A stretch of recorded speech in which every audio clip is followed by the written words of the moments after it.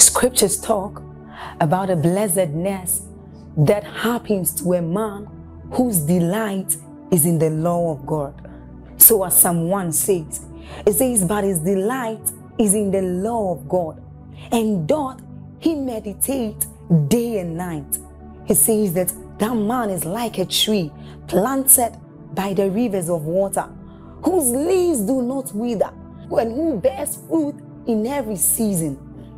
As you're about listening to this message, we believe that your life is going to be like that man planted by the rivers of water. Your leaves are forever going to bear.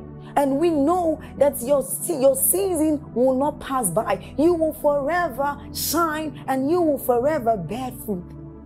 We have a lot of content to share with you. So we would entreat you to subscribe to this channel, as well as like us. Hit that notification bell to receive more updates from us, because we know that whatever content here is going to set you on course at every time. It's going to make you attain whatever stature that Christ wants you to attain. Thank you. When you read the Bible, it makes it look as though God had a soft spot for certain people and he seemed to reject others. Until you understand the character of the operation of the kingdom, you may think God has favorites. God has no favorite preachers. God has no favorite businessmen. God has no favorite students. God has no favorite history makers. Every man is saddled with the responsibility of charting the course of his destiny. And the degree to which we come into alignment with God's precepts is the degree to which it looks like God is tilting towards our direction. It's very important that I say this, because we live in a society that the difference is clear in everything. Among preachers, the difference is clear. There are men of God struggling and struggling and struggling to make impact. There are men of God struggling to do what they call ministry. In the world of finance, there are those making impact, and there are those living as if God hates them. In the world of family life, there are others raising award-winning children. There are others raising armed robbers and cowards and thieves and nuisance to society. In the world of impact, there are those that the hand of God is mighty upon. They are shaking lands and territories. And yet there are others scrounging and scrambling for relevance. What is responsible for this difference? Could it be that God decided to choose others? Could it be that God just hated others? Is that really it? What would be responsible, brothers and sisters, for a man who rises up as a nobody? The map of your village not being on the map, and yet you rise to be a global phenomenon where people say, thank God you were born. Thank God you did not die. Blessed is the womb that produced this child. What makes that difference? That a man will be born a pauper with rain falling, and yet at the end of his life, he is a generational blessing. His name becomes an access key to favor. That every time you say, I am associated with Sam, they say, which Sam? Because of that, access is given. What is responsible for this difference in society? It's not enough just to love God and know God and pray in tongues. A true apostolic ministry prepares people to be agents of societal transformation. It's not enough just to pray in tongues. The Bible never said you are the light of the church. It said you are the light of cosmos, the world. There is a level of impact and illumination that comes from the church. The key to world evangelization is not necessarily evangelism as we know. It is evangelism, but not one-on-one preaching and sharing tracts. We will never win souls that way till Jesus comes.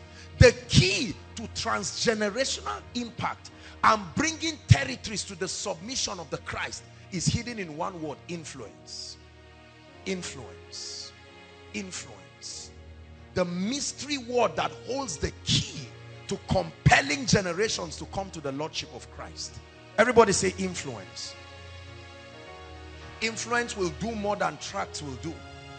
Influence will do more than crusades will do. Influence. At every given point in your life, your decisions, your values are being altered by someone you look up to as a role model, consciously or unconsciously.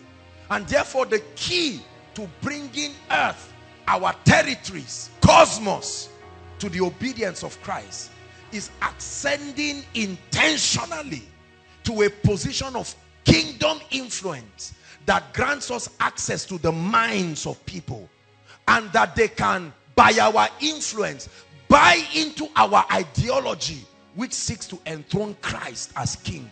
This is the gospel. The gospel is not just a message that saves sinners.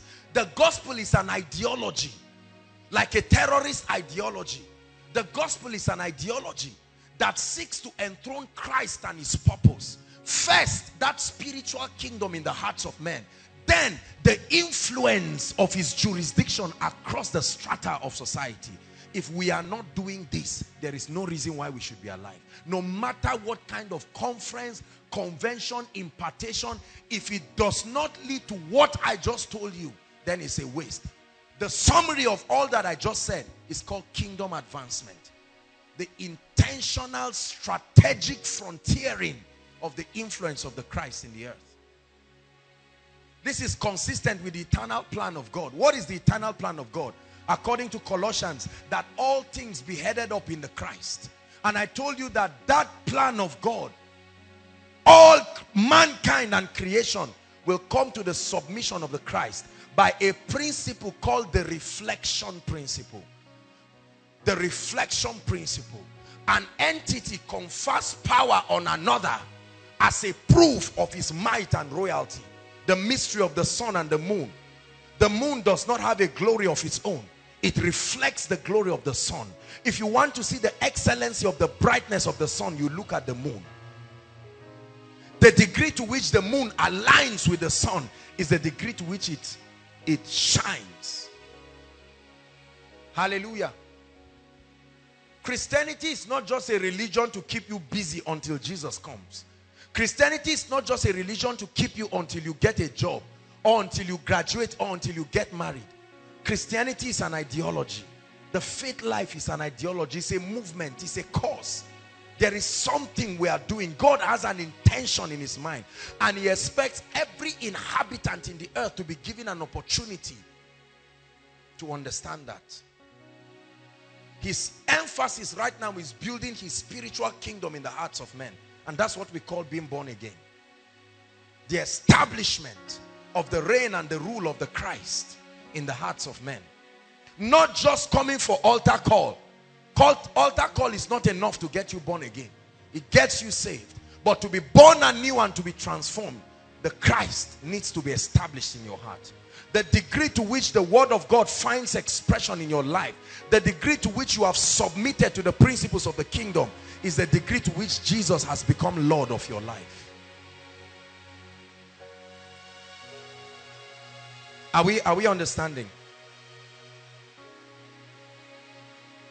One of the biggest limitations I taught us that there are two major limitations to the advancement of the kingdom.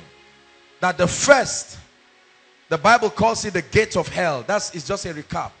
And I told us that the gate of hell defines the scope of Satan and every arsenal that he brings. His tricks, his strategies that he brings to bring the whole world into deception.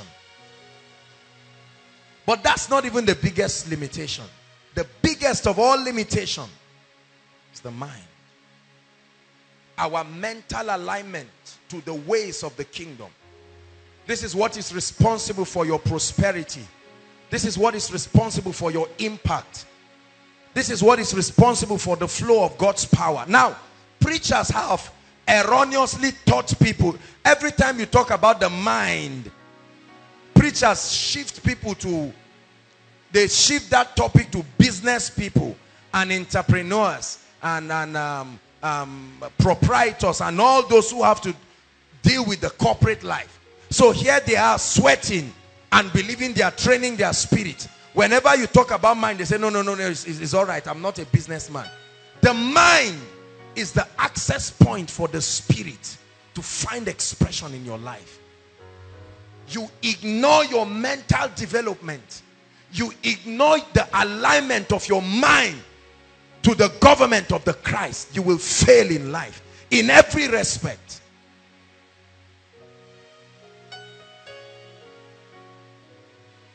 I can never change you until I change your mind. I can never change you till I alter your ideology, because your life revolves around your thinking, around your perception about life. There's nothing I can do about your current situation until you are willing to submit your mind to something better. It's God speaking to us. So let's read Proverbs 23 verse 7. Help us, Holy Spirit. 1, 2, read. Just the first phrase. You don't need to read all of those ones down. 1, 2, read. For as he thinketh in his heart or in his mind, so is he. It equates the summation of your ideologies to the quality of your life. Meaning the quality of my life as an ambassador of the kingdom, as a husband, as a father, as a leader, is dependent on the sum total of the ideologies that inform my decisions. Profound truth. Profound truth. That a man's life is helplessly at the mercy of his mindset. I've done many teachings about mindsets, and I will not stop until a transition happens. The key to persuasion is repetition, not information. Repetition. When a truth is repeated, it becomes a priority to you. And that's the goal of this teaching. God is doing a mighty work in your life. God is transforming mighty men in this place. And he won't stop till you look just like him. He won't stop, no, he won't stop till his church looks like him. He won't stop till you look just like him. You know why I must preach this? Because seated where you are is the destiny of thousands that have been connected to your grace and your life. And your refusal to rise will make thousands to go to hell, millions to perish. Imagine if there was no Benny Hinn. Imagine if there was no Reinhard Bonnke. Right? Imagine if all of the mighty men that have brought great impact in this generation did not rise. I refuse to let your tears stop me. I refuse to let your anger with me stop me. I will teach it until that transformation happens. You may not see a need to thank me now, but as surely as the Lord God of Israel lives, when you see the excellency of your life above that of your contemporaries, you will find a reason to say, Lord, I thank you. The training process is always difficult because mankind has been designed to live in a comfort zone. We are designed to live around an environment that massages our current level. But every time the word begins to come, the first thing that happens is your current mentality will resist it, because it knows that it will have to choose to accept that it is wrong and change. And accepting false is one of the biggest ego stinging things for mankind, to say, oh, I'm wrong. I may not have gotten it well this way. So we prefer to excuse it away and remain. Friends live together for as long as they think together. The moment one begins to think above, the environment starts driving him away. Right? I'm challenging you because there's something about your life. Koinonia is an apostolic platform. Only with the eye of the Spirit will you see the kind of mighty men that are being raised. There are more people. This crowd constitutes only less than 10% of the total people who will listen to this message. And so I'm speaking to nations. I'm speaking to individuals. I'm speaking to territories. Somebody will be listening to this message who is lying down at the end of his life and say, God, is this how my life will be? And God is saying there is a way out. The way out is not giving you money. The way out is not patting you when you do not deserve to be patted. The way out is to prune and build and to furnish. It may cost you tears, but let me tell you, anybody that loves you, see, a mentor is not your friend. Are you getting what I'm saying? I taught the School of Ministry students that there are 3 spiritual platforms on which reception and impartation happens. Number 1, a father and a son platform. A transfer from a father to a son. Number 2, a transfer from a mentor to a mentee or an apprentice. Number 3, a transfer from a teacher to a student. You cannot transfer knowledge from colleague to colleague. No, sir. It's against the law of impartation. That means every time you want to receive, one must assume the position of the greater and another the lesser, even if it is for the purpose of the impartation. Are you getting what I'm saying? So by the time, because many of us may watch people, if Pastor Jakes comes up right now to preach, I will not just stand and say, I'm the great man of God, he's my friend. No, I submit myself immediately to the grace that is teaching, and immediately I begin to receive. Are you learning something? Society will teach you otherwise. That's why there are lots of failures outside. Let me tell you the truth. I give you a guarantee. If you listen to what I am giving you and you sit down honestly under these teachings, you will never be a disappointment to the kingdom. I give you that as a guarantee. But the problem is, to what degree are we willing to submit ourselves to the dealings of God? To what degree?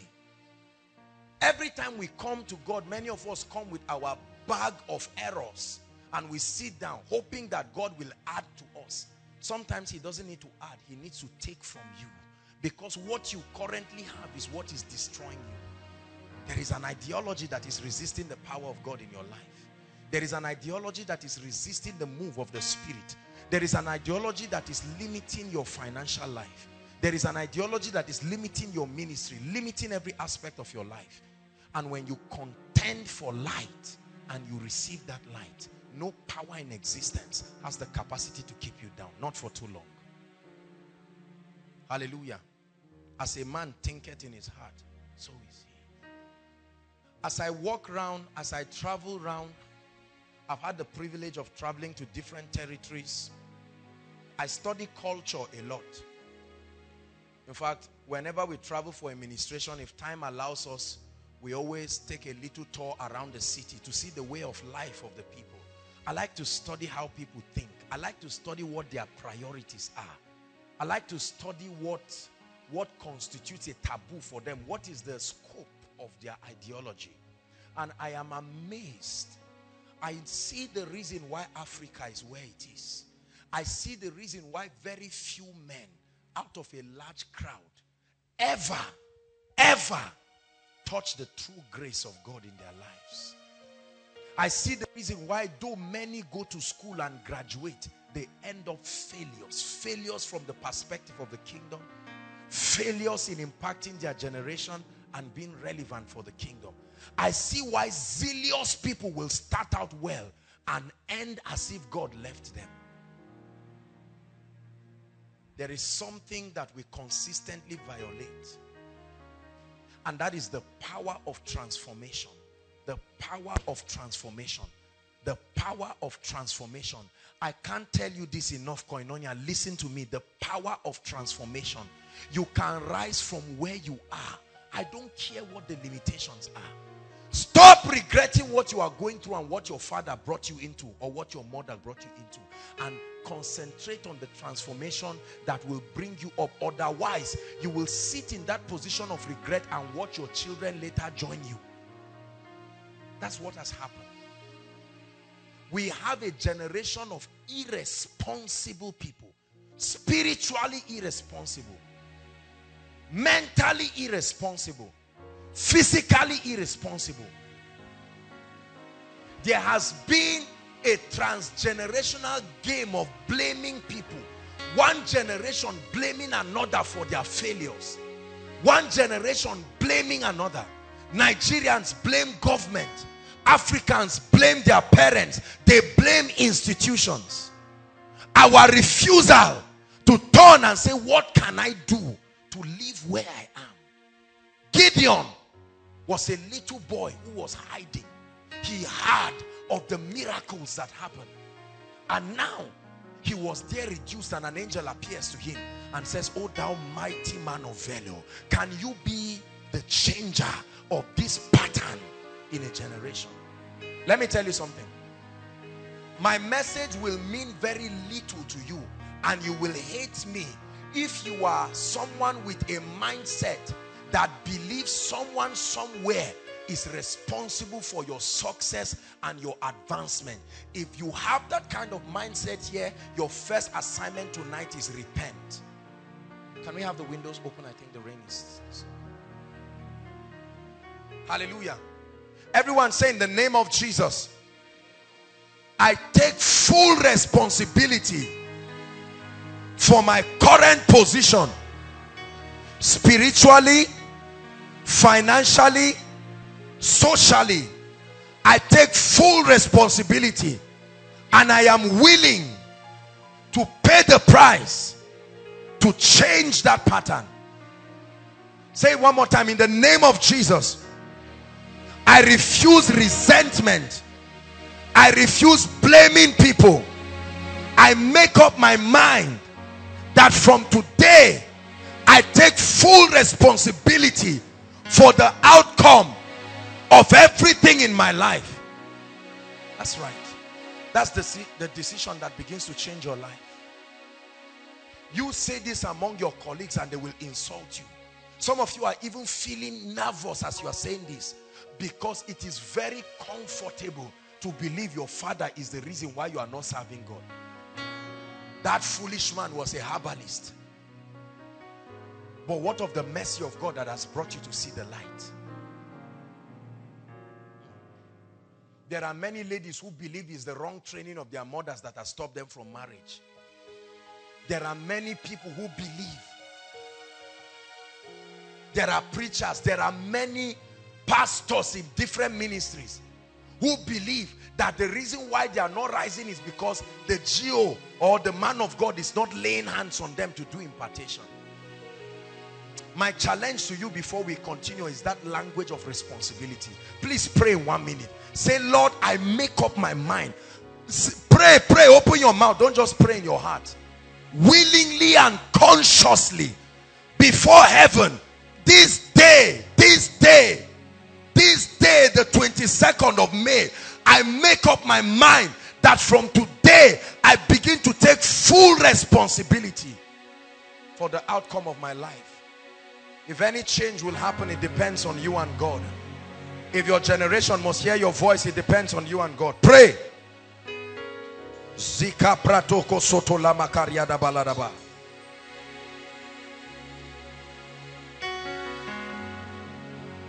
Shekete pretegedebosh.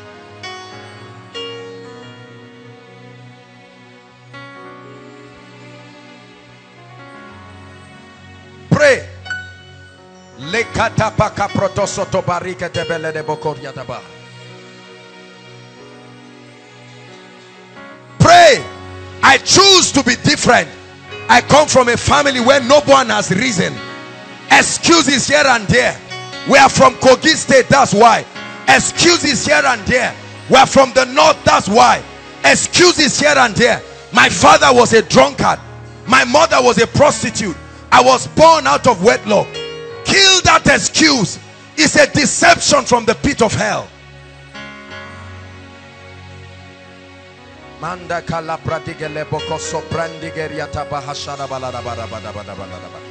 I'm a lady, that's why they should take care of me. Kill that excuse.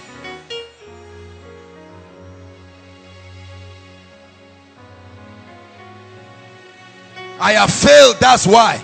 I tried and failed. Kill that excuse. I gave God a chance and he didn't do anything. Kill that excuse.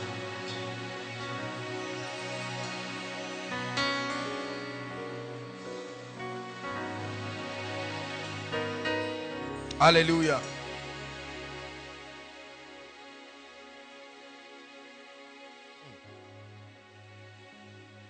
Listen, never try to waste your time. I'm giving you an advice that will bless you. Never try to waste your time investing in people who have not come to a point where they are willing to take responsibility for their lives. You will be casting your pearl before swine. Are you hearing what I'm saying? Never waste your time and energy attempting to communicate truths to people who have not indicated a genuine passion for transformation. You will waste your time. Hallelujah. As a man thinketh in his heart. The summation of my ideologies. So I believe my father is a wicked man, because he would have sold the car and given me the money. Because I had to fend for school for myself. And that ideology becomes your template of interpreting life. Hallelujah. Let me share a few things.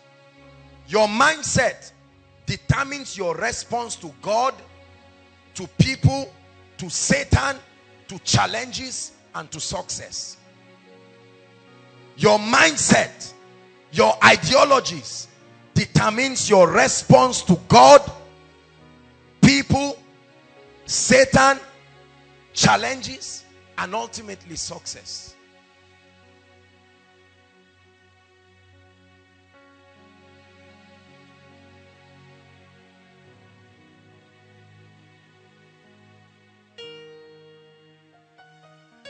The Bible keeps telling us again and again, Solomon speaking again and again and encouraging believers of the need to guard our heart, garrison it. Let's look at that scripture very quickly. Proverbs chapter, I believe 4 verse 23. Am I right? 4 verse 23. Let's look at it quickly. Yes. It says, keep your heart with all what? Diligence, seriousness, tenacity. It says, for out of it are the issues of life. Brothers and sisters, listen. Listen to me. Please look at me. I submit to you. I have seen people suffer. I have seen the bitter weep that the negligence to this truth will bring to any life and bring to any family. You can choose to listen to what I am telling you and contend for change, or you can stand where you are and watch life whip you until you lose your faith, lose your salvation, and ultimately end up in hell. Is that serious? Keep your heart. It is your responsibility. Keep your heart with all diligence, for out of it, out of your ideologies are the issues, the decisions that frame your life and destiny. Your mindset about culture, your mindset about women, your mindset about God, your mindset about money and prosperity, your mindset about increase, your mindset about hard work and diligence. Hallelujah. Listen, let me tell you, wishing has never changed the life of any man. Wishing only gives you a false emotional consolation. Oh, I wish I would be anointed like Pastor Jakes. Oh, I wish I'll be able to do this. Oh, I wish that God will use me. I know he will use me one day. Forget that deceit. There is what you do here and now that makes you know whether you are usable or otherwise. Let me give you a little preview into the financial series that we're going to be having. In it, I teach on the power of decisions. Do you know the difference between a decision and a wish? This is it. I want to drink water is a decision. That's the water there. I want to drink water is a wish or a strong desire. I decide to drink water means I set it as a goal and I am ready to find out what it takes to get that water. Are you seeing that now? A decision is different from a desire in that a decision is backed up with the willingness to satisfy the conditions to get that result. Many people wish for the anointing. Oh, I wish. Many people wish for a big church. Many people wish for $1 million naira or $1 million status. I'm a millionaire in the name of Jesus Christ. No power will stop me. Stories. This is why people look at Christian and they think we are idiots, because we keep fooling and kidding ourselves again and again. Say, I decide to make impact. I decide to be relevant. I decide to do big things for the kingdom. Hallelujah. Guard your heart with all diligence. Why? Because your life is a reflection of your ideologies. I've taught this, but let me recap on it again very quickly. Remember, I told you that there is a law, the law of manifestation. And that law is that your physical reality eventually becomes a reflection of your mindset. The inner workings of your mind is what will eventually become your physical reality. Are you getting what I'm saying? That means your physical life is a revelation of the summation or the quality of your ideologies. By and large, your mentality about prosperity will show physically. By and large, your mentality about God and the principles of the kingdom will show. By and large, your mentality about marriage will show in children calling you a loving daddy or a stupid Dracula who is killing them. By and large. By and large, your mentality about success and productivity will speak otherwise. Meaning, our physical environment right now is a gradual reflection of the reality in our mind. Are you getting what I'm saying? Watch this. Compare a general overseer of a ministry or president or whatever. Or let me use a term that is now, compare a CEO, right, of a company who sits down in a large office. You know how intimidating the office can be. With AC, flat screen, right?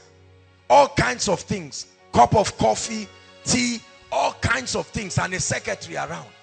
And you see the poor people in the company angry at their director, wicked man. He's the one enjoying. And the megad is there opening gates hundreds of times a day and receiving 10 or 15,000. And the megad convinces himself that the Oga is not fair. This man is not doing anything. He just sits down on a chair, signs papers, writes a few things, and is getting millions. My challenge is this: transfer them for 2 months. Transfer them. Meaning, tell the megad, we hereby give you this office, is yours, for 2 months. And tell the Oga, go to the gate. The Oga is going to do something in that gate that will make people stop coming to the office. They will start waiting at the gate. There is a mentality. Are you getting my point? He's going to look and say, is there something we can do? Is there something we can do? Right there at the gate, he will start consultancy services. Right there at the gate, he will think and say, how can I reduce this effort? How can I reduce the physical effort?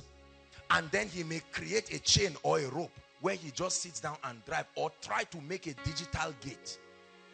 Are you seeing that now?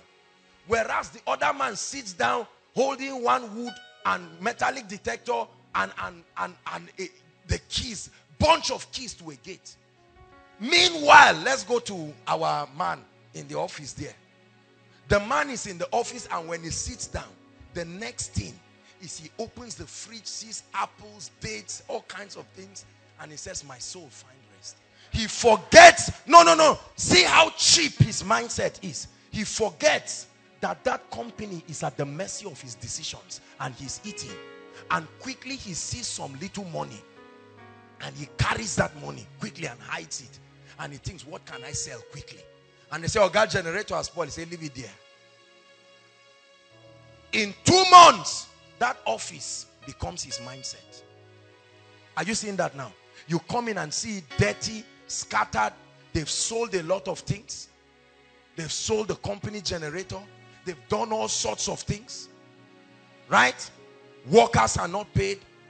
Whereas you find out that the blessed man, the CEO, has changed the gate. And he will make it become something. What is the difference? Their mindset. They think the difference is money. They think the difference is expensive suits and expensive cars. No, those things are a reflection of something. When you see a man mightily used by God, his life is a reflection of something. Are we following? Are we together? The next time you see a man you consider to be anointed or blessed, do not envy what you see. Try to buy into their mind and transfer it to yourself, and your life will follow suit. Are we blessed? That's why success is transferable.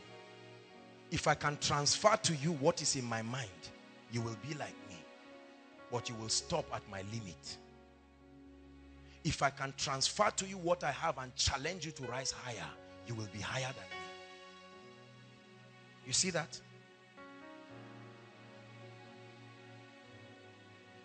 Preachers preach out of the abundance of their mindset. A preacher who is not, for instance, an entrepreneur and knows nothing about leadership and organization has a pattern that he teaches people. All he would tell people is just pray and be serious. The God of favor, God of Hannah, God of this, the God who located me will locate you. And the people shout amen. And they stop there and they become a congregation of weak and beggarly people. The preacher himself not knowing why he's successful. He thinks he's successful because he's preaching. No.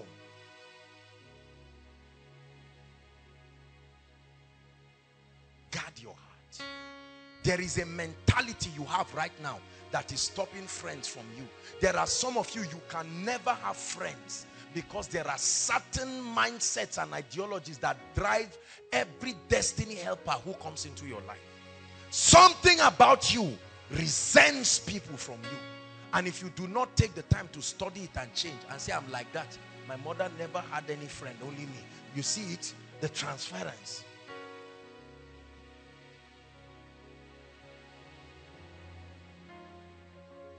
Let me talk about 2 quick ideologies or mental attitudes that have sponsored failure in the lives of people.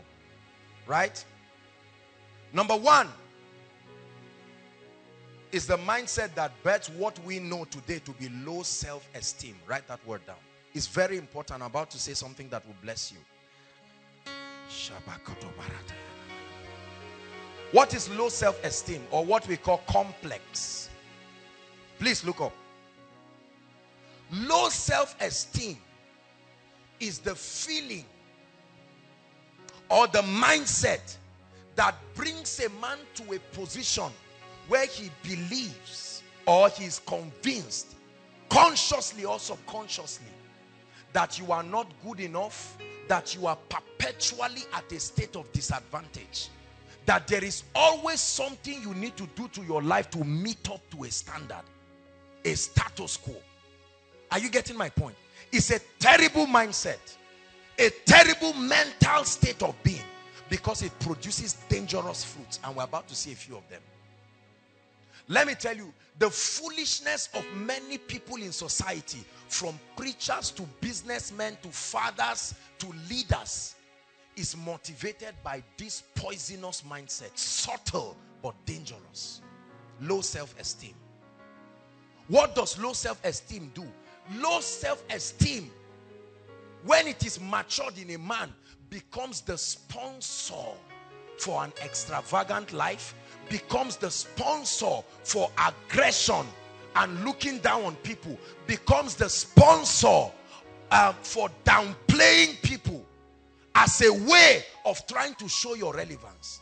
So all that fight for titles, all that fight for recognition, all that impatience that drives people into living an extravagant life is primarily because of a deep-seated mentality of low self-esteem. Are we blessed? So a lady believes that until she plants a particular kind of hair, she can't be beautiful and guys will not see her. Wherever she got that ideology, and then she finds out that the weave-on is 15,000 and that becomes a goal. She's under pressure, borrowing money, trying to prove all kinds of things. And then when she buys it and puts it, she's hoping that now she has been able to attain a status quo. Is God speaking to us? So we have preachers with their clubs and societies, right? That is based on something they believe they have to do to match up. So a man of God thinks, I can teach, but I can't prophesy. And his complex begins to sponsor him to look for prophetic grace anyhow. Are you getting my point? Even to the point of witchcraft. And when he gets it, he now believes that when that prophetic grace is added to me, I will be like so man of God. Are you seeing that now? A poisonous mindset. This is what is responsible for the hatred of brothers and sisters, fathers and mothers. A father will fight with his wife because the father believes that this woman is a CEO and I am an assistant director, and his complex makes him feel do something to bring her down. Are we blessed now? Low self-esteem. A mindset that stops people from moving and taking the path to success gradually. Low self-esteem has been the reason for incessant impatience, especially in young people. They want to buy the car now. They want to marry now. Right? They want sharp money now. Sharp success. You want to start a ministry and in 4 months have a record-breaking 5,000 crowd. Low self-esteem. To prove. And you say, go and tell them in the village, God is at work here. You see that? Tell who? Them. That means there is a them you have been working for. There is somebody that you say, I must show this man that I am nothing. It's not enough reason. Is God helping us? Many of us have lost precious friends because of low self-esteem. Our low self-esteem makes us to interpret even a sincere compliment from a negative angle, because you believe that you must do something to match up. Who is God speaking to tonight? We have all sorts of enemies and all sorts of people. I look at people who I know at the level I am now, I cannot even wear the clothes they are wearing, and some of them are students. You know that God just blessed them and opened a small door for them. But that low self-esteem, especially ladies, sisters, say amen. Especially these ladies. You will see a tiny lady moving around. Self-esteem is pushing her, and she goes to meet one big ungodly military officer. You know that she can destroy her life because she wants to say, I am going out with somebody in Jaji. Right?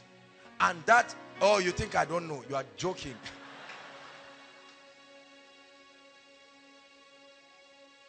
Is God speaking to us? There are many preachers. They start preaching now and they say, Kai, if I go, they won't know that, they won't acknowledge me. So let me start going on air. And the grace to go on air has not been released. So the resources to back it up is not there. And they keep yoking their members week after week. There are business people who start a business now and they say they want to do international business. They go and die in Italy or go and die in Brazil. Right? Low self-esteem. Being a motivation for many things. That's why you see preachers, come please. Look at men of God, for instance. When another man of God is about to see one, everybody is standing to see who will greet who as a proof, right? Meaning that the one who greets one is accepted. You see, we carry our villages, we carry our pain, we carry our backgrounds, mix it with the anointing, mix it with ministry, and off we go, misleading many people. Yes. So he comes to me, and then I cannot greet him. There are GOs who will never turn and greet their people and just say, God bless you, how are you? No. Because how can I greet him? You greet my boy. You see that? Your village is haunting you. Your background is haunting you. A poisonous mindset haunting you. Don't just laugh. I'm serious, very serious as I speak here. There are ladies who believe they have to behave in a certain way to show they are not cheap. If you talk softly to guys, they will joke with you. Give it to them and they will respect you. That's your mentality. So God brought your husband 10 times and you drove him 10 times. Because something in your mind, you live around the mediocres just like you in the room, and all of them convince themselves. It's amazing how we mess up and people clap for us. You do something very stupid that demands flogging, and you go and meet people who think like you and they say, guy, you represented us. Look, let me tell you, listen. You can decide to make up your mind and change, or live in that false sense of success.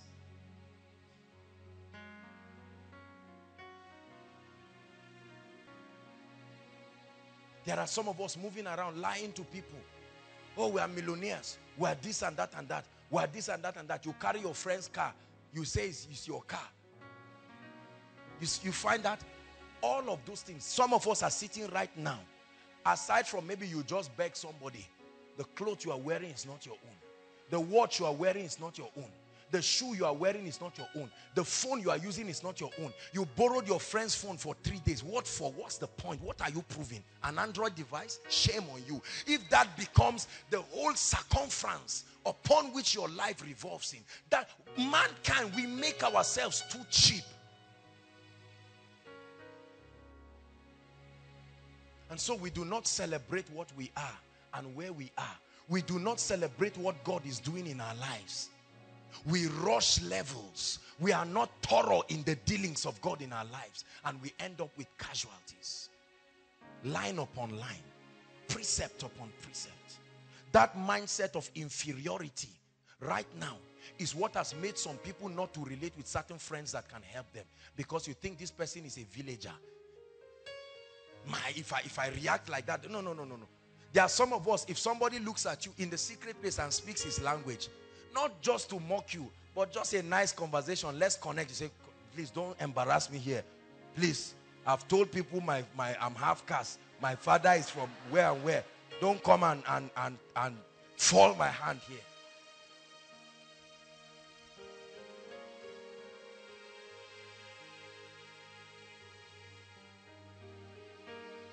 Hallelujah. I once was talking to a preacher and he looked at me and I said, do I know how much his suit is that he was wearing? And I was shocked. In the middle of a destiny molding conversation, you stop me and ask me how much your suit is. What in the world is that?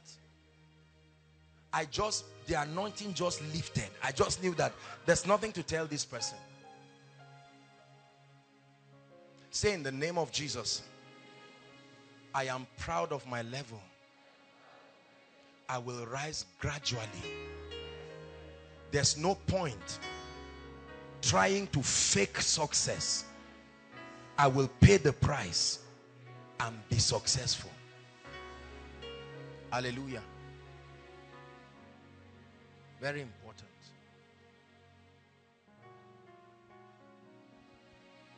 Low self-esteem. Many of us here are suffering from it. It's what is responsible for gossip. It's what is responsible for backbiting. That spirit, that feeling of low self-esteem is the attitude that will sponsor your not celebrating the success of others. So the moment Mary says, I just bought a Jeep, Say, Mary, what a G. Where did she get the money from? Mary that I know. Something is fishy. I must find out. Find out what?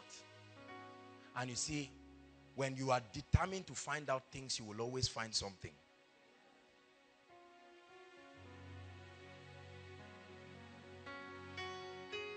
Is that true? Low self-esteem. Number 2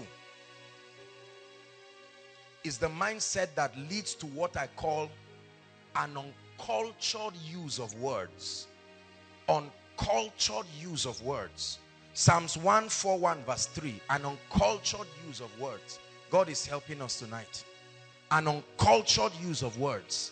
Psalm 141 verse what?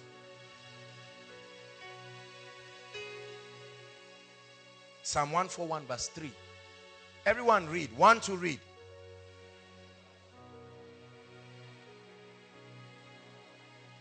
It said, set a watch, O Lord, before my mouth. Look at me. There are many of us right now where you are seated. The devil of your destiny, that which has chained you and made nonsense out of your life, is this gate called your lips. Hallelujah. The gate of uncultured words. Many of us have killed the dreams of people because we spoke something to them. Many of us have destroyed the destinies of people because we spoke words. Many of us have torn friends apart because of an uncultured word. Are you getting what I'm saying? Do you know that these decoration people, there's a way they behave? Uncultured words. Many of us have had witchcraft attack because our mouth introduced us to things we should keep. Do you know, see that lady, that fine one, the other one, that very fine one, that's my wife. In fact, I'm even planning, I think I should get to Germany, hopefully. There's one morning I'm waiting, and while you are talking, the elder is nodding. Say, where did you even say you are going again? Say, Germany. Everything has been working. All of a sudden, everything scatters. Our mouth. There are many of us, you plan to buy a car in 10 years. I'm not saying confession of faith. Telling people, look, in fact, right now, the last time we went to Cotonou, and it's a lie. Pressure to say things that should not be. Set a watch. Put a gate, oh God, in my mouth, that I will know when to speak. Nobody mocked you because they did not know you were barren. You carried your mouth, running it around, telling people and saying, don't tell anybody. For what? Say, I don't know you, or don't tell anybody. It's me that said, Benga's wife, this and that happened. How we have put ourselves in trouble because we cannot shut our mouths. Are you getting what I'm saying? It was you that revealed to an armed robber that 10 million came into your father's account. They came, broke his head, broke your house, broke everything, broke the safe, removed the money. And he said, Kai, this world is a wicked world. Set a guard over my mouth. Let me tell you, you must learn to know when to speak and when to keep quiet. Many of you have made fools out of yourself because your father came and met you and said, I'm leaving your mother. And instead of you to be matured, you say, leave her, Jared, she's a wicked woman. Only for you to hear her own side. And she said, there's something I've not told you. Your father has been cheating on me from the day you were born. I've been enduring. And then you stand stupefied because you have backed your father and ran your mouth against your mother. Are you getting what I'm saying?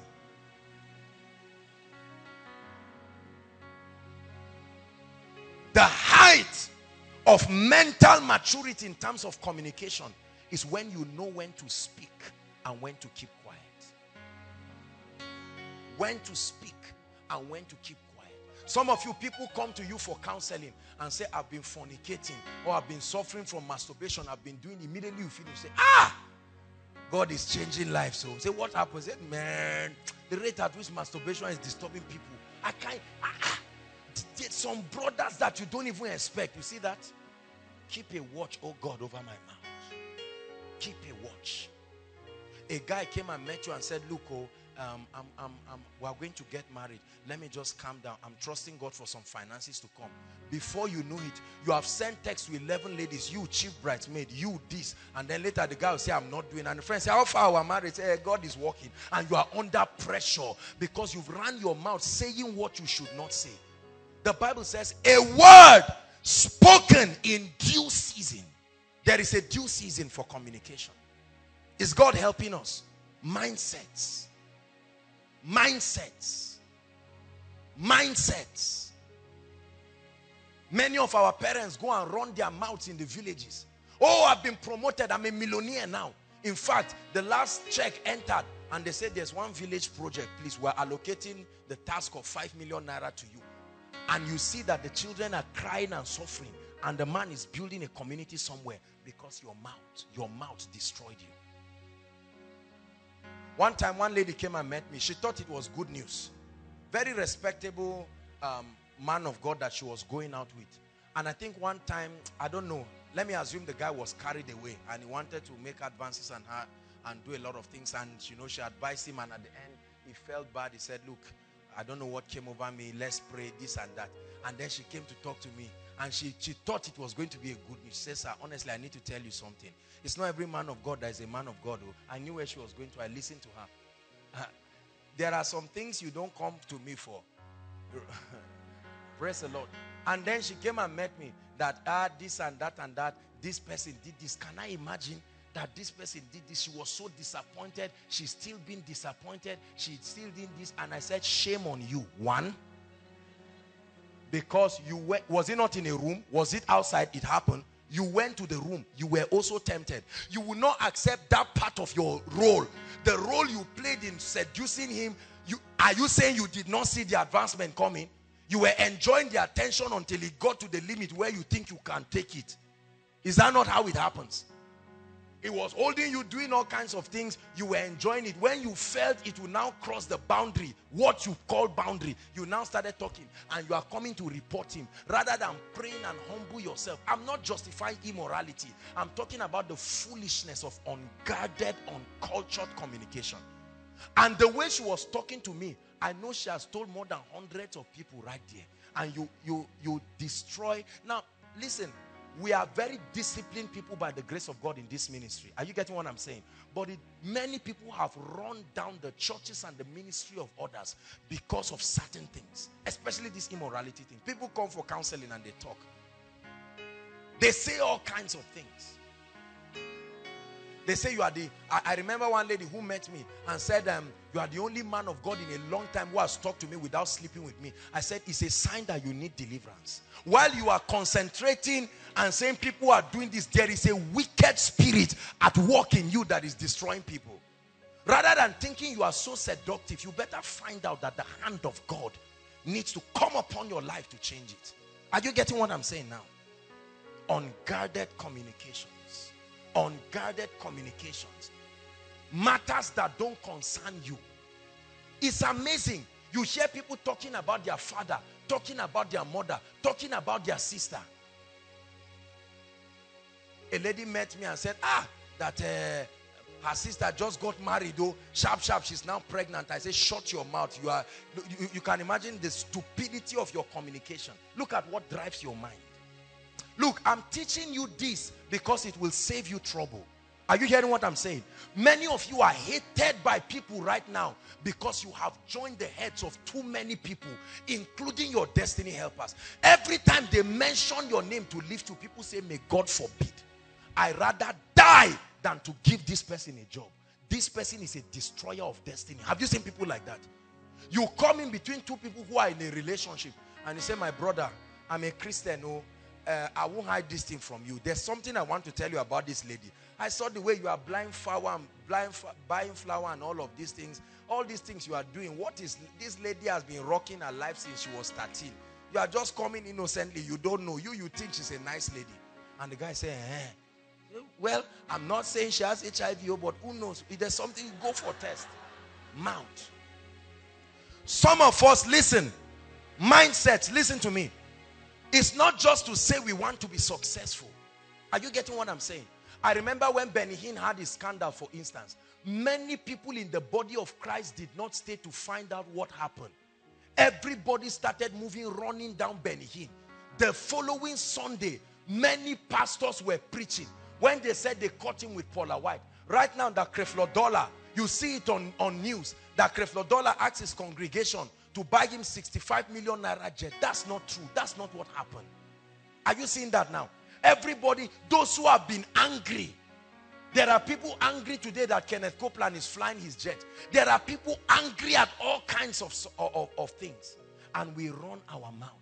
We say all kinds of things. People have called their mothers witches, called their fathers witches. Listen, give yourself a warning and discipline your mouth and say, Lord, keep my mouth shut when it needs to be shut and to speak when it needs to speak.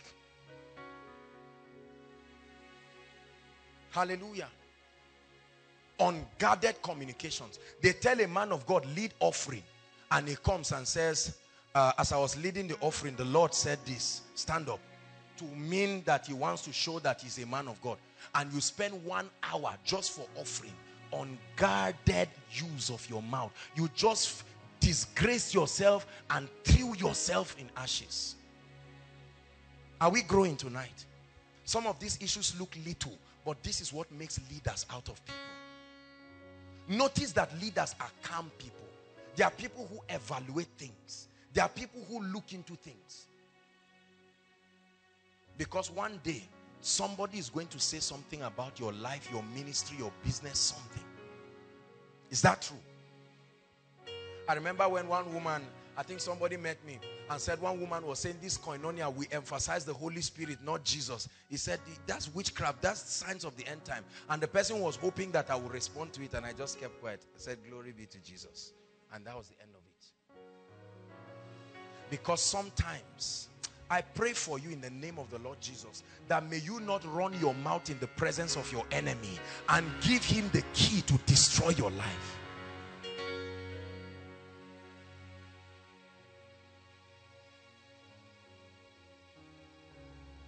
From the abundance of your heart, your mouth speaks, and then it ruins your life, and then you close doors of destiny over your life. Many things have been shut in our lives because of these mindsets. There are many others, but I decided to pick two to talk about. Still, the mental transformation. That God will raise people in this place who are leaders indeed. Somebody comes to gossip to you, and immediately he finishes the gossiping about Tosin. You tell the person, let's hold hands and pray for her. And the person is stung and embarrassed and doesn't know what to do. Tomorrow they mark you as a real Christian. Do you know why many preachers' messages are not strong on the pulpit? They know you outside of pulpit. They know your life of gossiping and backbiting. They know your insincerity in handling the things of the kingdom. And so when you say God will bless you, the words are little. They don't carry weight. May God give you the gift of a friend that has discipline with words. May God give you the gift of a friend that will use his words to bless you. You may not understand the implication of what I'm teaching you. Well, I don't want us to just say, Lord, send the rain. I'm teaching you practical issues that will make you exceptional. People will look at your life and your ideologies will be compelling. And people will come and say, why? What is the framework of your mind? And you will let them know that the Lord Jesus Christ has transformed your life. You will see jobs you did not apply for come to you only because of your calmness. Everything is not just about your certificate. You will find out when you finish that it takes more than certificate to reign. Is God speaking to us? Preachers, God cannot trust you with innocent people because you cannot hear their cases and keep quiet. God cannot trust you with all kinds of people. There are pastors, God cannot trust them with large members, because the day you know that one member is a billionaire, that day everybody in the church will know that this guy is a billionaire, and they will strangle him. Everybody will come and say, we are soliciting for financial support, and run him down because he gave you tithe of his billion. There are people in this place seated who are dangerously prosperous. Don't think everybody is struggling. There are people seated quietly here. I know them. You see that? There are people here who are dangerously anointed. Graced of God. There are people here whose parents, if you know the status, the societal status of their parents, you won't even go and knock their office, yet they are calm and quiet. The day I found out that one of our ladies here was the daughter of one prominent man, I was shocked. I was shocked at the humility and simplicity of that lady. The day I found out that this big man, this is the daughter, I said, my goodness, what humility. There are some of us, your father was given caretaker or something of a local government, and you won't let anybody rest. I know that I'm hard on us tonight, but it's because I love you. I want to make leaders out of us. Not just men who are tongue talkers, but people who have the wisdom for living. Are you getting what I'm saying? Never sit down and entertain gossip. Be the one to drive that atmosphere away so that God will come and bless you. Never be the one. Let it not be your room that when they want to run down people, your room is the place where they meet. Say, let's meet at that usual joint. And when you come, say, hey, before they reach, say, sit down first. Let me be serving you minerals. As you do it. No. Let your room be the place where when you talk of destiny, when someone's life is down, he says, I know that I will go to Sam's house. Because if I can find my way there, I will find God. I will find hope. My neighbor has one friend that I told her she may be here listening to me. In my opinion, that is one of the nicest women I have met in my life. And the most sincere woman. That my neighbor's friend. I've seen my neighbor through times when, our regular human activities, challenges. She shared her testimony here.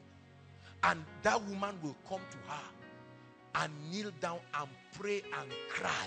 She will come and see my neighbor washing and come immediately and collect the clothes and wash for her. There was a time she came, there was nobody.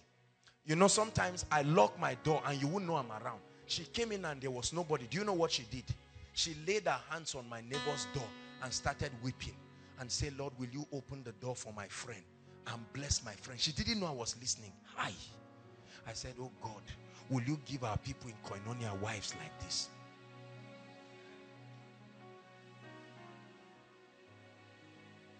How many of you can be that true that you use your words well only to bless? Will you make up your mind that beginning from today, I will set a guard over my mouth? My mouth will not be the reason why I will destroy the life of another. Anything that proceeds from my mouth will only be that which carries blessings. In Israel, if you curse somebody, they will kill you because they understand the implication of words. Is God speaking to us tonight? Many of us have made ourselves cheap. When you started out, people respected you because you were a man of few words. Right now, you have become a talkative, and gradually you see that your respect has been going down. Have you seen people like that? One moment they are in fact, when they come, they say, sir, good afternoon. At the end of the conversation, the woman say, okay, my son, I've heard about you. Whereas when you came, she said, man of God, I covet the grace upon your life, but you threw away your honor. Everybody write this word down, honor. Honor. These are the principles that bring honor to your life. Value honor more than money. Value honor more than reputation.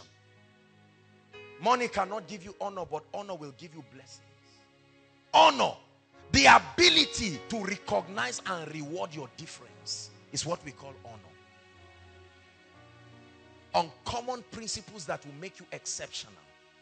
Tonight's teaching may look simple, but it is indeed powerful. As a man thinketh, your mindset.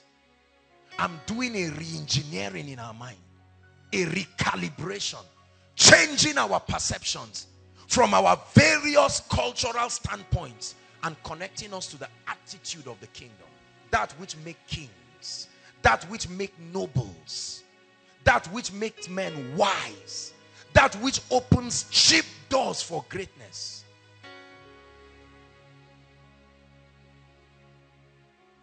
Two more things, and we are going to pray. How do I engage? I've said it, but then I will say it again and again. How do I engage in renewing my mind when I find out that there is something flawed in my life? How do I start? Now I've found out that I have a poisonous communication. Now I've found out that I'm a bitter and envious person. I found out that I'm a jealous person. Negative dimension of jealousy. I found out that I'm suffering a lot of complex. I found out that I'm suffering failure and defeat. How do I begin to rise? Number one, you must admit and accept that you desire that there is a need for transformation in that area of your life. Transformation will never come till you are humble enough to accept. There are some of us here, God has been blessing us with all kinds of financial blessings, but something about our mindsets keep throwing money out of our lives. Favor brings money to your life. Wisdom throws it out of your life. There are many of us who ministerial doors open up to us, but the people never call us back because there is something about our mindset. You go to preach in a church, you don't study the way the church setting is. You just stand and run your mouth and say anything, anyhow to anybody. You go to a church that is predominantly elders. Your packaging and communication must suit the context of your audience. You go to a church that is filled with intellectuals. I've preached in all kinds of churches and they like me. I've preached in all kinds of places because I paid the price to understand the people I'm communicating to. Is God speaking to us? So God opened the door of ministry. You now went to preach. You were preaching in a military cantonment and you were speaking as if you were talking to market women because you did not know how to communicate right. And they said, please, don't bring this man again. This man came to embarrass us. Our Oga was here. We thought God would glorify himself. God glorified himself, but this man, Kai, don't bring him again. And the door closes. And you see a man, 6 months, they've not called you to bless anybody. Not because you are not anointed. You have the anointing, but these mental adjustments. Are you getting what I'm saying? There are many of us, somebody comes to your life, and the mindset of courtesy and greeting the person, you just come and say, I am Apostle so and so, this and that and that. There was a young man that was standing while I returned from the trip. I just ran to quickly refresh and come, and the young man just stood there. And I was asking the protocol, why is this guy here? He said he came for prayer. I said, by this time, this is koinonia, I can't see you now. He said, I've been coming, and every time I come, I find out that your door is locked. So I decided to come now and stay. You see that? On a very good day, I would have said, so it's like nobody has introduced me to you, Abi. Protocol, can you let him know the kind of... No.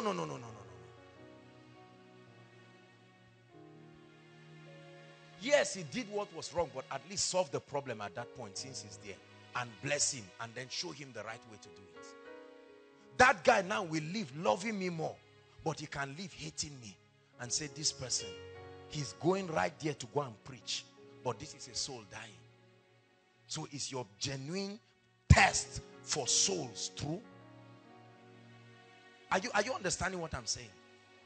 Little foxes, brothers and sisters, spoil the vine.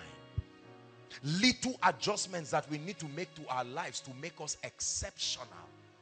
Many of us are anointed, no doubt, but many of us cannot reign because the wisdom that makes for dominion, the wisdom that makes men exceptional, the wisdom that makes people extraordinary is deficient in our lives. That mental adjustment. One more time, lay your hands on your head and say, Lord Jesus, I make up my mind to make the required adjustments for my greatness. I make up my mind to contend for change and contend for adjustment. I make up my mind to lay aside the old and to pick up the new. Hallelujah. I told you 2 more things. Write it down very quickly. Number 1, 2 more things I'm adding to what I've said that will make you exceptional. The attitude of courtesy. Courtesy.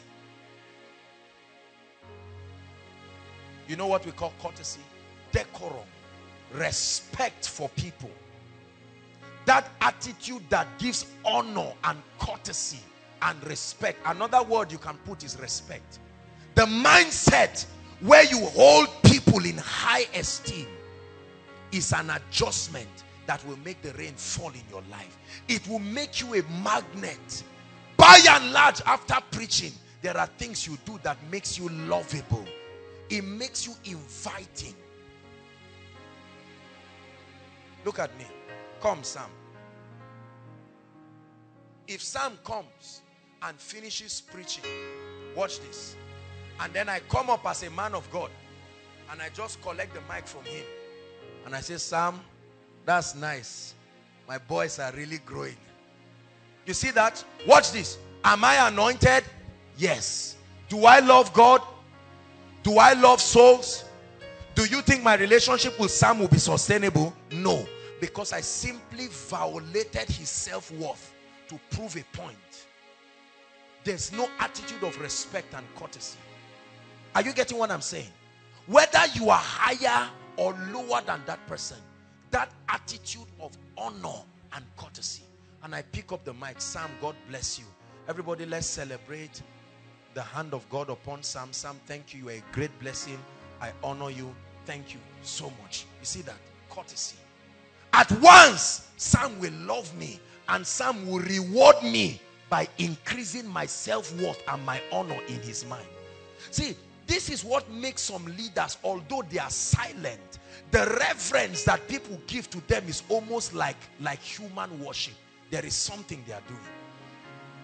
They have transferred honor to their subordinates and they are receiving the harvest of that honor back. Are you learning something? Never usurp your subordinates to prove that you are mighty. You are a fool if you do that. Transfer honor to them.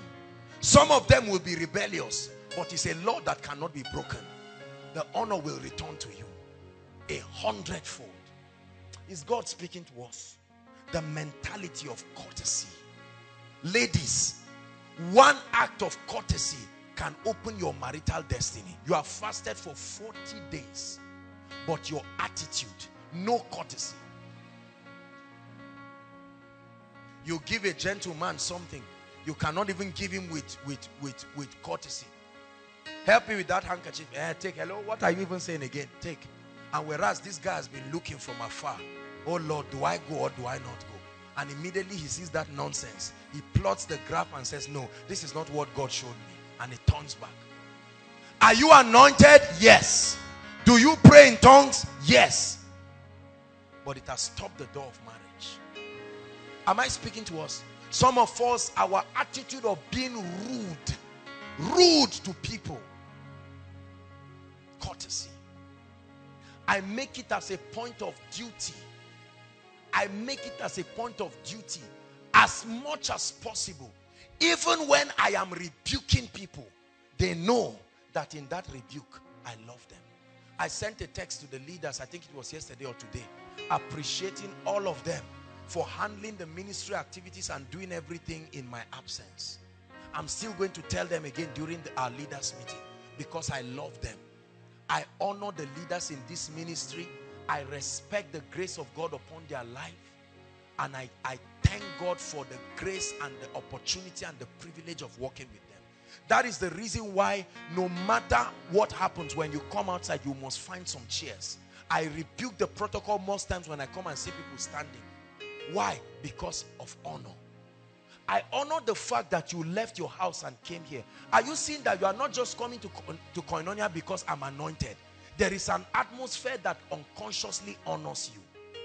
Are you getting what I'm saying? There are churches you go and you are treated like a piece of rag. The only person who deserves to be honored is the man of God. And members say, I can't stay here. Is the man warded? Yes. Is he anointed? Yes. But he does not understand the organizational principles of sustaining success. Please learn it. Courtesy. Learn to be cautious. Learn to treat people with honor and respect. Greet people. Greet people. Don't say this person, when I was in SS3, was please leave all those things. Greet people. Oh, Benga, how are you? Abiodun, how are you? When I came in, I saw Jakes. I gave him a nice hug. And I just come and say, no. Say, I receive grace to honor men. Say, I receive grace to show courtesy. If somebody offends you, handle the situation in wisdom. Don't just hit things in a way that you scatter the opportunities of tomorrow because you are trying to respond to the pain of today. There are roommates who cannot talk to themselves again because of that mutual respect of honor. And you, when people honor you, reciprocate it back. You become foolish when you are only receiving and not giving.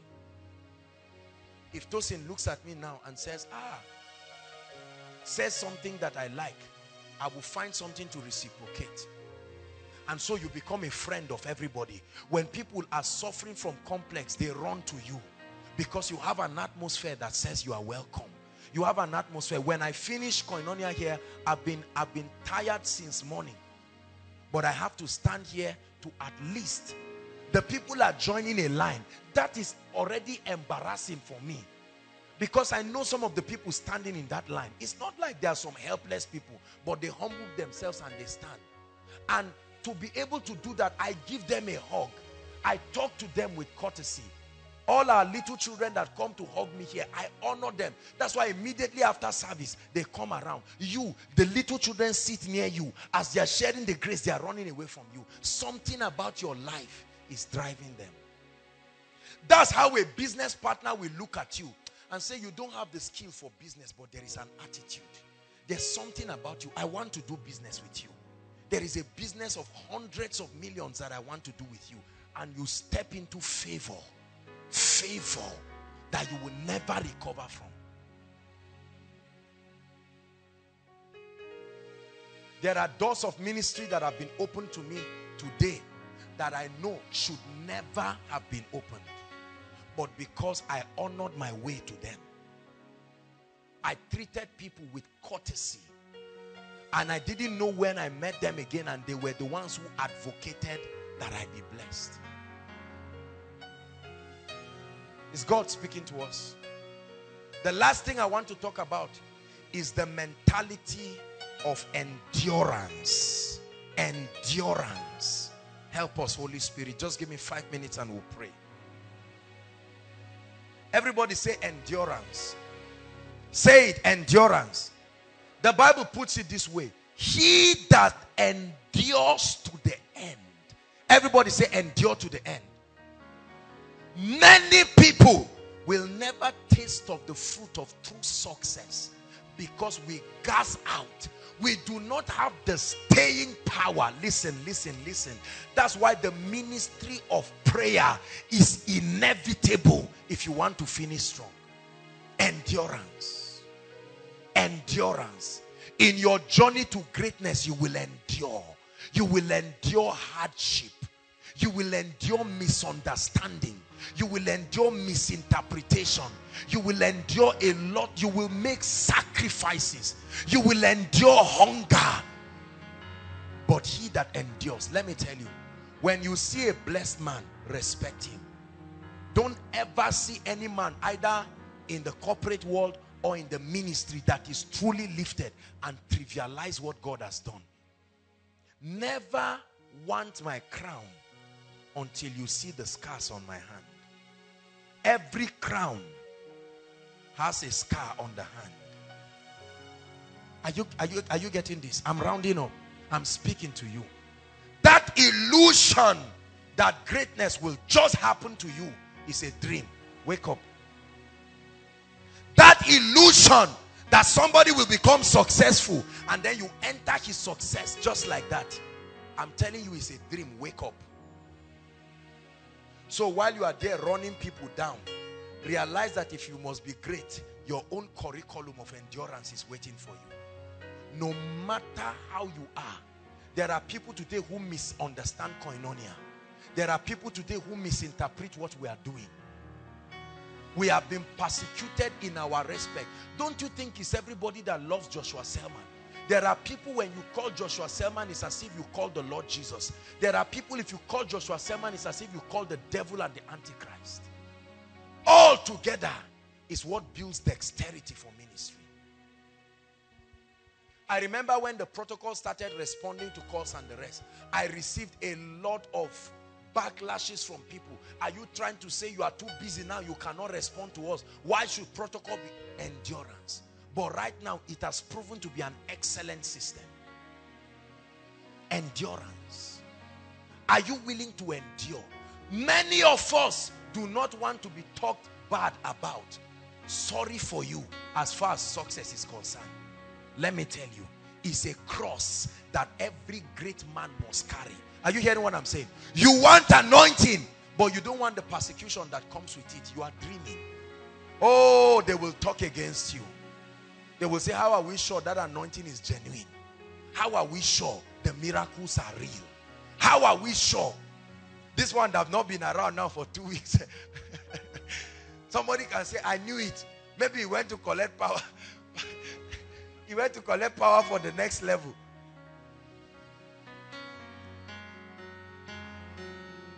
Listen, listen.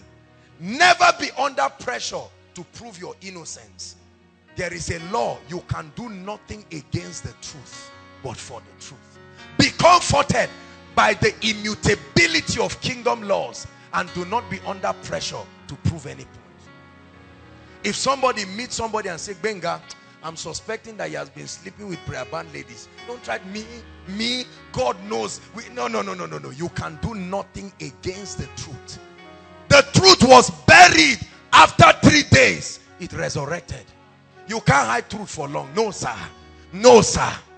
Keep your sacrifice. Endure. I'm giving you a mindset. Realize that success does not come on a platter of gold. The favor of God does not take away the need for endurance. You will endure hardship. Are you getting what I'm saying? You will endure hardship. To be prosperous financially, you will make sacrifices. You will make mistakes. You will learn a lot. To grow in ministry, you will have to learn a lot of lessons through pain, sweat, and blood. I know my message is not attractive, but this is what will make you uncommon.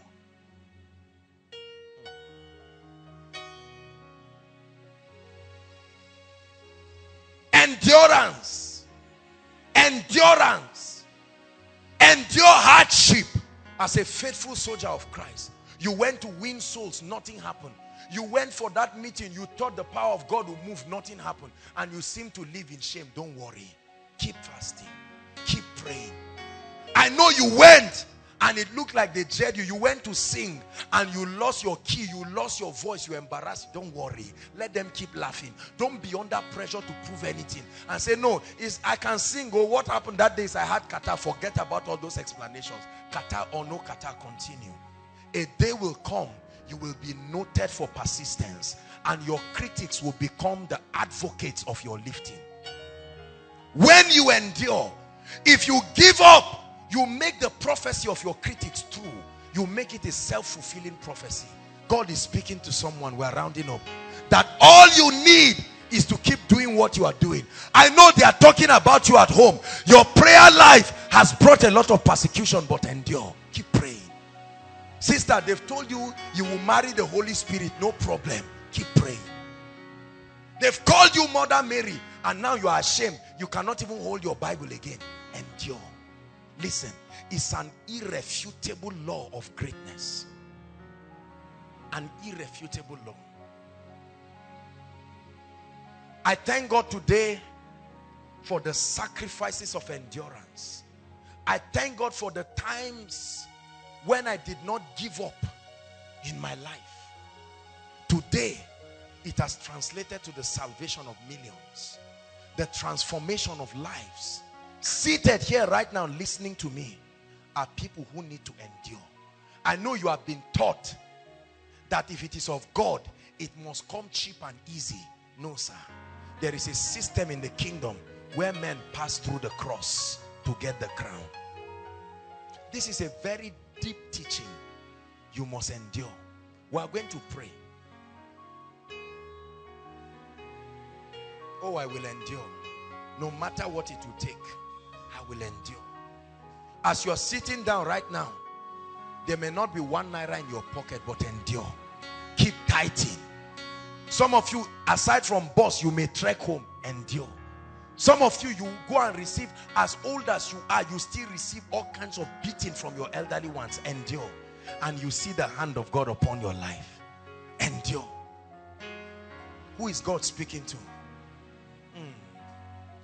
Some of you are spilling over and it looks bad, but God is speaking to you tonight. Endure. Don't worry. It looks like 1 year is a long time, 2 years is a long time, but don't worry. Like the twinkling of an eye, you will come out. But as you are coming out, you will not just come out a graduate. What would take your colleagues 10 years, you have learned. So one giant leap in destiny you will cover up. But for now, endure. Endure. Endure. You don't have suits to wear. Don't be under pressure to do anything. Endure. Is God speaking to us? I choose to endure. This is how this ministry came. To see what God is doing today, and to see where he brought us, and to see where he's taking us. Endurance. Endure the mockery. Endure the shame. Never be under pressure to prove yourself. At every given point in your life, those who love you outweigh those who hate you. Don't, because of the 5 or 6 people that hate you, you throw away the honor of millions of people in your life. If 30 people hate Sam, 2 million people love him. Respect their love, and don't turn to 10 or 16 people and try to be under the pressure of defending yourself. Are you hearing what I'm saying? At every point in your life, those who are for you are greater than those who are against you. Rise up on your feet.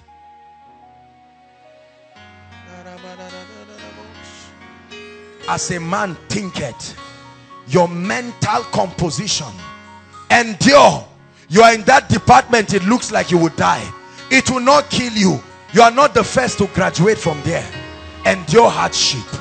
Endure the mockery. You will be misunderstood. You are being nice to brothers. Sometimes you cook for them. They've called you desperate. Endure. Don't worry. A day will come, his honor will come upon your life. Lift your voice and thank the Lord for the word tonight.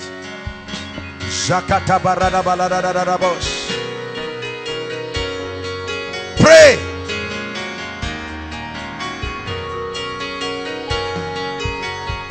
The mental composition that makes you victorious. The mental composition.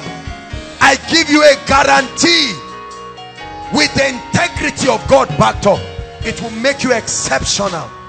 It will make you notable.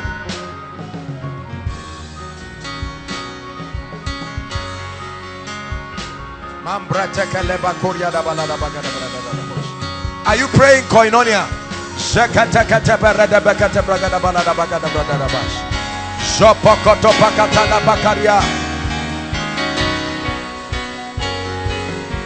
Hallelujah. I'd like you to lift up your voice and say, Lord, I bring my mindset under the lordship of Christ. That every mentality in me that is making me think in a way that is inconsistent with the patterns of greatness, I take authority over it. Lift your voice and pray.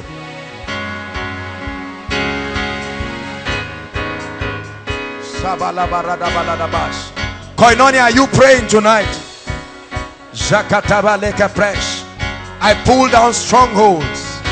I cast down imaginations. Guard your heart with all diligence. It is the key to your prosperity. Your mindset is the key to the increase in the anointing. Is the key to the Holy Spirit doing mighty things in your life. The key to you being a champion. The key to you breaking cultural barriers. The key to you being mighty. I don't care where you are now. I don't care what is wrong now. Endure. Be strong. Be strong. Hold on. Be strong. Hallelujah. Philippians chapter 2 verse 5. The name of the mindset I want you to have is called the mind of Christ. The resultant effect of this transformation is called the mind of Christ. Then you become an envoy. Then you master life. Then you become a champion. Men honor you as if you charm them. Everywhere you go, you are a magnet. And people are saying, what? I'm giving you the mental requirements of an exceptional life. Please give us Philippians chapter 2 from verse 5. Oh Lord, I pray that your people will listen. Permit this mind to be in you, which was also in Christ Jesus. The word let there is permit. Allow it. God is saying change. I want to make you mighty. You came from Kogi State. I know there is witchcraft, but can you adjust your mind and see a champion that I will make out of you? I know you are weak. The whole family stays in one room, but can you make that shift in your mind? Let this mind be in you. Let this mind be in you, Koinonia. Let this mind be in you. Upgrade your mindset. Don't let culture cheat you. Don't let your past cheat you. If God shows you something about a family that requires some kind of financial capability to solve their needs, if you do not have the financial wherewithal, you can only intercede. So God will not waste his time bringing you that kind of dream. He will find someone who has opened himself to that possibility in the kingdom and grant him access to that revelation, because in seeing it, he also has the ability to do something about it. Are we together? It will no longer be that the church will buy a plot of land or plots of land and then the government will arise and seize it simply because everyone is in the church is spiritual, anointed, but with no voice. Jesus remained on the cross. No influence could bring him down. But a man called Joseph of Arimathea, the Bible called him a noble man. He had both the political and financial power. He went to Caesar and demanded that Jesus be brought down. Where would you keep him? Caesar said. And he said, no, I have a virgin tomb. And they took Jesus and buried him there. Influence played a role in the salvation of our souls. Are we together now? It matters that we rise to positions of kingdom influence. Thou shalt increase. Give us that scripture, please. Thou shalt increase my greatness and comfort me round about. Why? For the sake of your kingdom. Why? For the sake of your glory, for the sake of the advancement of your purposes. Thou shalt increase my finances and comfort me round about. Thou shalt increase the anointing upon my life and comfort me round about. Thou shalt increase my sphere of influence. Thou shalt increase my strategic alliances. Thou shalt increase my voice. Thou shalt increase the capacity, my mind. Everything that needs to be increased should be increased in this season. Are we blessed? And comfort me round about. There are people here, you are here seated. Many of the prayer requests that you are going to be submitting requires influence for it to be answered. It doesn't just require God. A man can answer that prayer. Are we together? Influence. All you need is for someone to talk to someone, to advocate for someone on your behalf, and that whole prayer point that is giving you headache is solved in a moment. It's amazing how influence can represent Christ in a moment, in a twinkling of an eye. A challenge that has held a family, a nation, a territory, just within a moment. Greatness is powerful. You will never be able to legislate on behalf of the kingdom if you do not contend for certain dimensions of greatness and influence. Hallelujah. This is a very powerful scripture that should be your prayer request in this season. There are pastors who are anointed, they love God, they have revelation, but they have rejected kingdom influence, and it has pegged them down, pegged their ministries, pegged everything about them. Let me tell you something about followership. Nobody wants to follow a man who is not growing. Nobody wants to follow a man who is not rising. Are we together now? Yes. For as long as we continue to celebrate mediocrity, for as long as we continue to allow ourselves to be, the Bible says, they comparing themselves with themselves are not wise. For as long as we remain at the lowest levels in life, let me tell you this, we may keep feeling spiritual, but there is very little God will be able to do with us. It's true. When you increase in greatness, you give God space to find expression in and through you. In this season, God is passionately finding men who will embody influence with a heart for him, so that he will be able to win people. Winning people one by one will not get the job done. We need to win territories through influence. Are we together now? Yes. Islam is one of the fastest growing religion in Europe, and you will never see any citywide crusade. You will never see any venue being rented for any conference. They are using one key. Everybody say influence. Because when a man is hungry, you don't give him a Bible. When a man is hungry, you put the gospel on a plate of a loaf of bread and give it to him. That's the only way he can eat that, he can receive it. Are we together?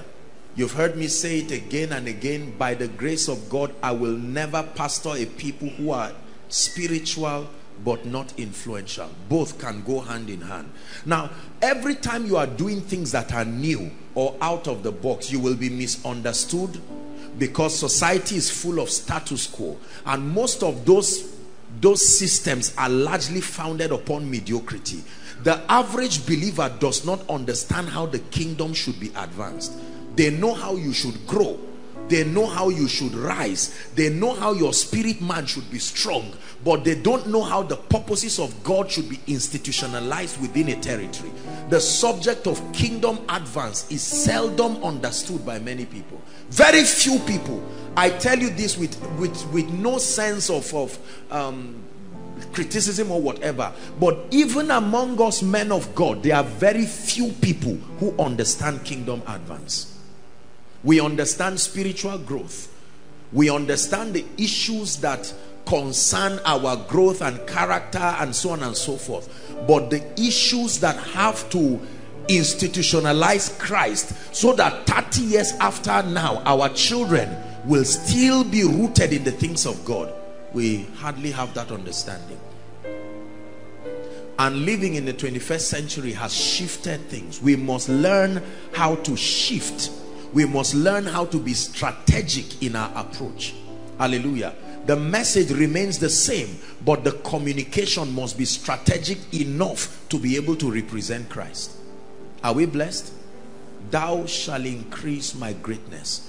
Before I continue, I just feel we should pray this prayer in 1 minute. I don't know what area. Listen, greatness is a summation of excellence in many facets of your life. Some of us may be doing well in one area, may be doing well in another area. Find the area where you know you cannot say you are experiencing greatness in, and in 1 minute cry to God and say, Lord, visit me in this area. Go ahead, pray with all your heart. Lord, you have granted me access to revelations. I thank you. Step in over my finances. Lord, you have helped me in the area of my finances, but my spiritual life is crushing to pieces. Grant me grace. You have granted me access to revelations, but my mind is barren. I need a miracle in my mind. Increase my capacity, understanding.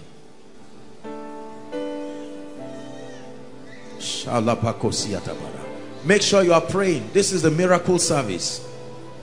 Many of the challenges that we have in our lives are dependent on these things.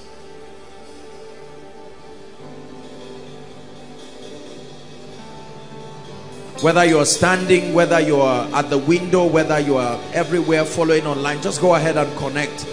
Don't allow the little inconveniences to distract you. It's a very serious prayer. Everyone that asketh receiveth. Lord, increase my greatness. Increase my greatness. Comfort me. Increase my greatness for the sake of my family members. Increase my greatness for the sake of the gospel. Increase my greatness for the sake of the ministry, the church you have committed. Increase my greatness for the sake of the lost souls, millions, billions of them. Increase my greatness for the sake of having your purposes preserved within a territory. Hallelujah. Praise the Lord. Are we blessed? Let me just talk about one key. There are many, but for tonight, just to add to what I've shared, just one key that can help us grow in greatness. Greatness is a system. Remember that the kingdom of God operates on mysteries and systems. Say after me, mysteries. Say after me, systems. The kingdom of God is systemic. God never does the same thing twice. When he does a thing once, he creates a system around it for continuity. Are we together? He never created the plants and the animals twice. He did it once and put a seed in it for reproduction. He made one man, one woman, never to make another one again.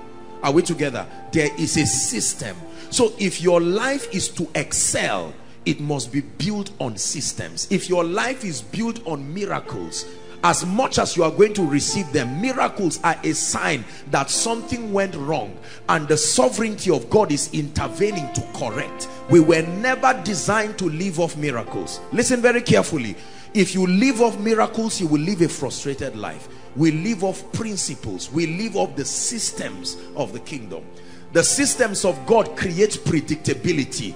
They are an attestation to his justice. The Bible says righteousness and justice are the foundations of his throne. Never mistake a miracle to mean that's how God wants it to continue. A miracle is a stepping in of God to correct something that shouldn't be.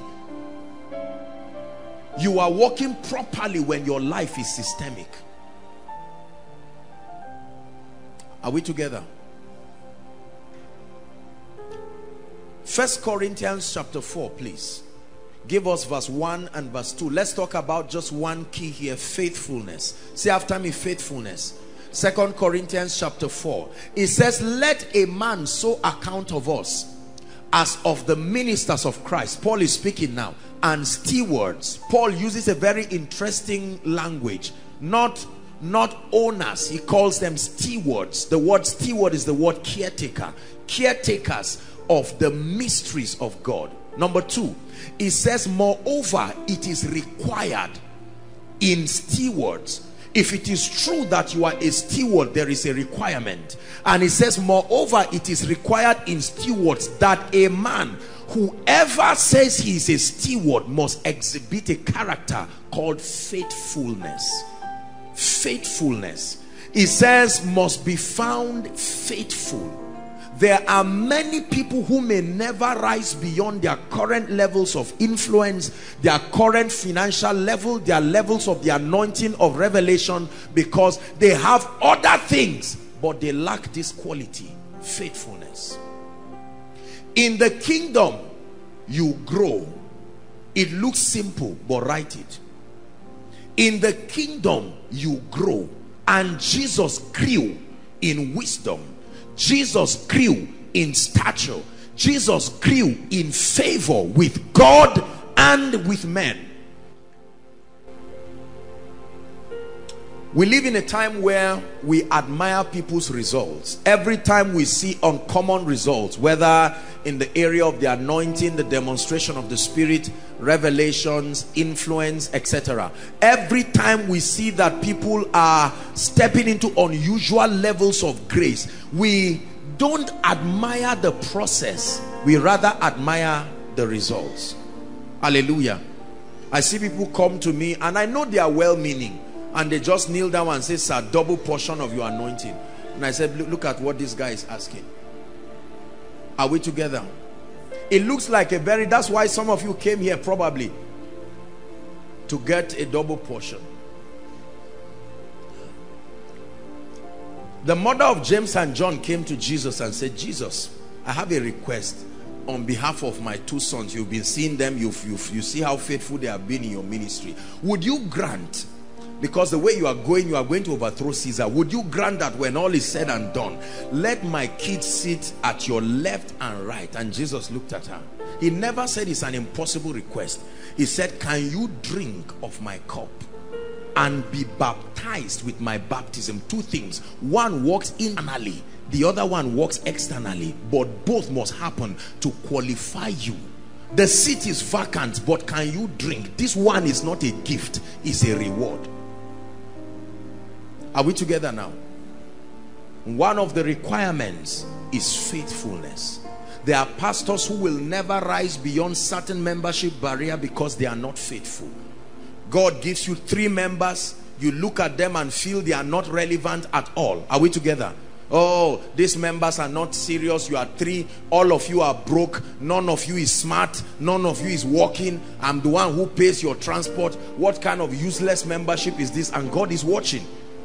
And then you admire another church with choice, what do we call it? Choice membership. This one is working in oil company. I said, these are the kind of members. And we have the effrontery to go back to the secret place and cry that God will find a way of drawing those people from that church to bring it to our church. And God says, look at this, the kind of believers that are being produced within this region. No understanding. It is required in stewards, in men of God, in business people, in young people, in students, in whatever dimension of life, that you be faithful. Listen very carefully. Be faithful. Be faithful. Never follow a man who does not have a track record of growth. You are only wasting your time. No matter how flamboyant the results are, it's a mirage. Anybody who stumbles into financial prosperity is joking. Is joking. I repeat, is joking. Anybody who just stumbles into the anointing is still joking. Anybody who stumbles into revelation is joking. There must be a track record in life. Your track record is what gives value to your current stature. Faithfulness. Here's what Jesus has to say about this. Luke chapter 16, please. Give us verse 10 to 12. Jesus is teaching here. Luke chapter 16, 10 to 12. It says, he that is faithful. Listen now. Jesus is teaching here. It was the parable of the unjust servant whose master was about to banish him. And he went to reduce the bills for several people so that when he was banished, he would now rush to them. And Jesus is using the opportunity to teach us something here. That he that is faithful in that which is least is what? He didn't say will be. Is already. I can know whether you qualify for your next level in life by what you are doing with the current level. Is faithful also in much. And he that is unjust. Please go back to verse 10. He that is unjust in the least is also unjust in much. Next verse. 11. If therefore ye have not been faithful, he's speaking in the context of resources now, in unrighteous mammon, your naira and kobo, it says, who will commit to you the true riches? You know what the true riches are? Things that money cannot buy but can buy money. True riches. Money itself is a commodity. There is something that buys it. True riches. Are you getting what I'm saying now? In our world today, if you have money, you can buy everything. But God is saying that money itself, like you sell phones, money is a product too. There is something that can buy it. It's called true riches. So when God tests you, let me tell you what this is saying. Let me use, let me bring out 1,000 naira. Look at this. This is 1,000 naira. Do you know God can arrange favor? Come, Pastor Femi. I can see him already warming up to be a very, look at the, see how sharp he's looking. Praise the Lord. Now watch this. Do you know that in your walk with God, a time can come, God can just open a door for you. 100,000 comes. You are not rich. This is unrighteous mammon. He's testing you. You are rich when he gives you what can buy this. You are not rich if you have this. This is nonsense. Anything can happen. Set this on fire. You can't pack the ashes to court and say this was 1,000. True riches is what can buy this product. Not shoe. Buy this one. So he's watching you and he gives you this, and you are not faithful in it. You misuse it, you waste it. The kingdom does not benefit from it. He says, no, there is an anointing I can give you that will bring this. You have not qualified. I tested you with this and you failed. Are we together? God can bring a relationship. Come, God can bring a relationship to your life that you know you didn't even qualify for it. It's a test.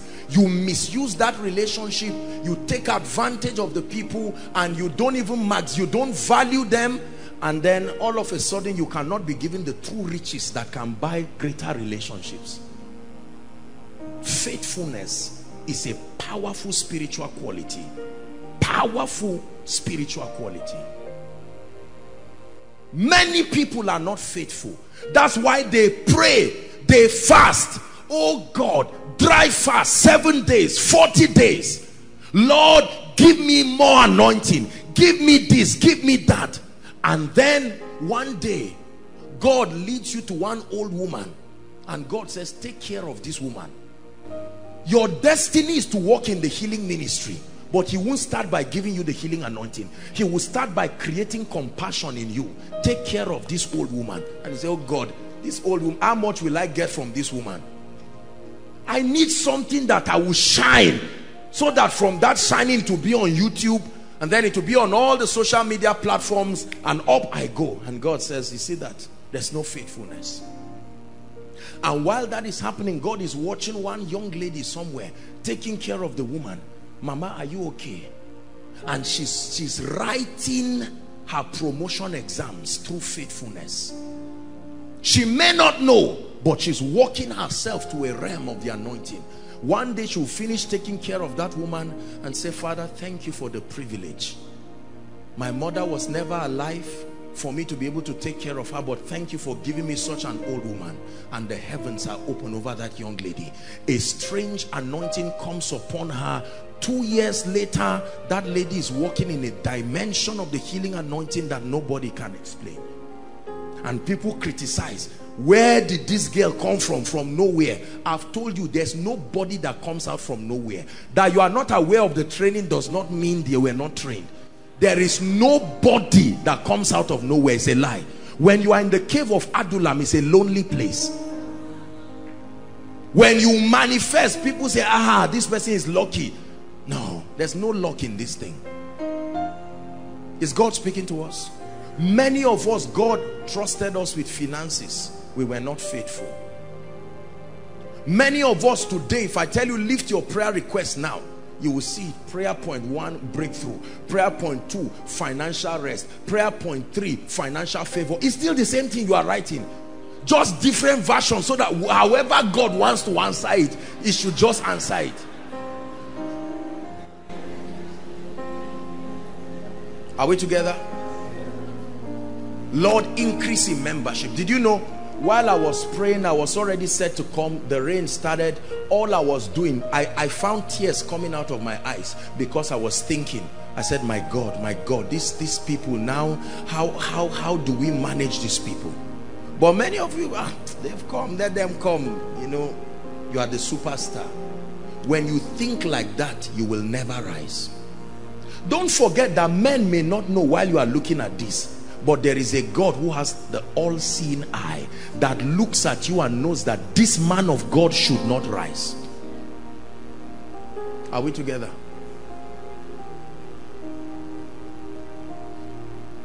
Many of us want resources. As I've lifted this 1,000 now, many of you have been looking at it. You are not even hearing me again. Listen, you are not faithful. If you are faithful, is proof that you are a steward. Can God give you this and say, let me have it back? And you say, Lord, it's yours. It's proof of faithfulness. Lord, after all, it came from you.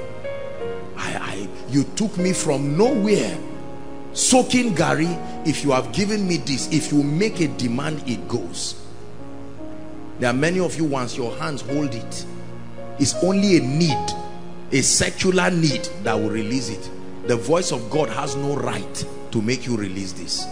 And then you want lots of it, and we keep joking that we are having dreams and seeing. God is not stupid. This system is very orderly. Once your heart is not with God, you won't find anything. Are we together? I've shared this story here. Once upon a time in this area, then nobody knew me, nobody. I was invited to go and minister somewhere, and just like it rained very heavily tonight, I had prepared, fasted, prepared to go there, and then the rain started, and the people were expecting me. And that time there was no protocol to come, put umbrella, etc. All of these formalities. That was how I rolled my sleeves, rolled my trouser, and held my Bible. I started praying in tongues in the rain. Lord, don't mind me being soaked, just bless your people. If your people are blessed, I am satisfied. Are we together now? I remember going there, and then to make matters worse, the church didn't even make arrangement for umbrella to receive me. It was then Steve Strings who saw me from outside and collected. He was also invited. He collected an umbrella to go and receive me outside. When I came in, they asked me to wait. They had to shift some people in front to create space for me to come and sit down. It looked painful, it looked ego stinging, but it was a test of faithfulness. Can you be faithful even when your reputation is being insulted? Not everybody will insult your reputation. Keep forbearing with those who don't value you. Then you will qualify for those who can value you. There are some of you today, you will go to minister somewhere, they will disrespect you. Some of you are intelligent business people surrounded by those who have no value. Keep at what you are doing. You will come to a point where God will bring you to people who can recognize the grace you carry. And my goodness, happy are you when you enter that season in your life where you are surrounded by those who have a recognition of what you carry and will be willing to bless. My life was not always like this. This ministry was not always like this. The first crusade, you see crowds everywhere and we're happy.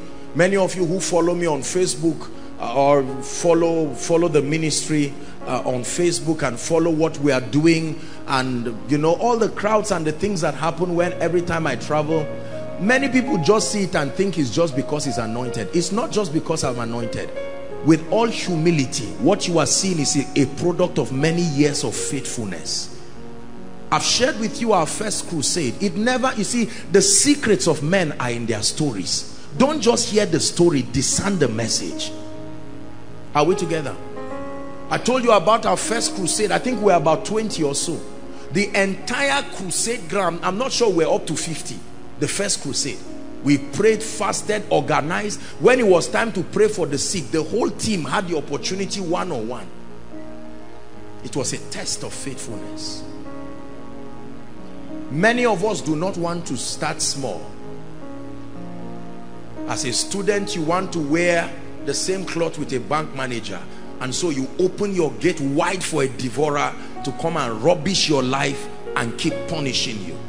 Are we together? There are men of God who start in ministry, everybody they see is their colleague. Take it easy, move gradually. No, I'm anointed, if not because of condition. Don't I have a better revelation than Kenny? And God keeps you there. Say, stay there. I just got a new revelation. There's nobody to hear you because there is no track record. You can look at a pastor who doesn't seem to have any serious revelation and wonder why God keeps him there. Faithfulness. All he may say is, God bless you, God lift you, God anoint you. And then you are there in your pride and arrogance. I just finished PCCing the book of Ephesians, and you will remain there for many years. Is God speaking to us?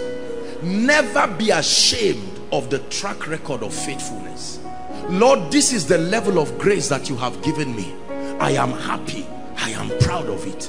Lord, you have given me the anointing to clean chairs. I know that you have called me to be an apostle to the nations, but in this season my assignment is to clean chairs. I receive the grace to do it faithfully. Not just to clean chairs and say, Kai, oh God, if not just people, me cleaning chairs. And God says, that's it. You see that? And you'll never rise. Everybody say faithfulness. Say it again, faithfulness.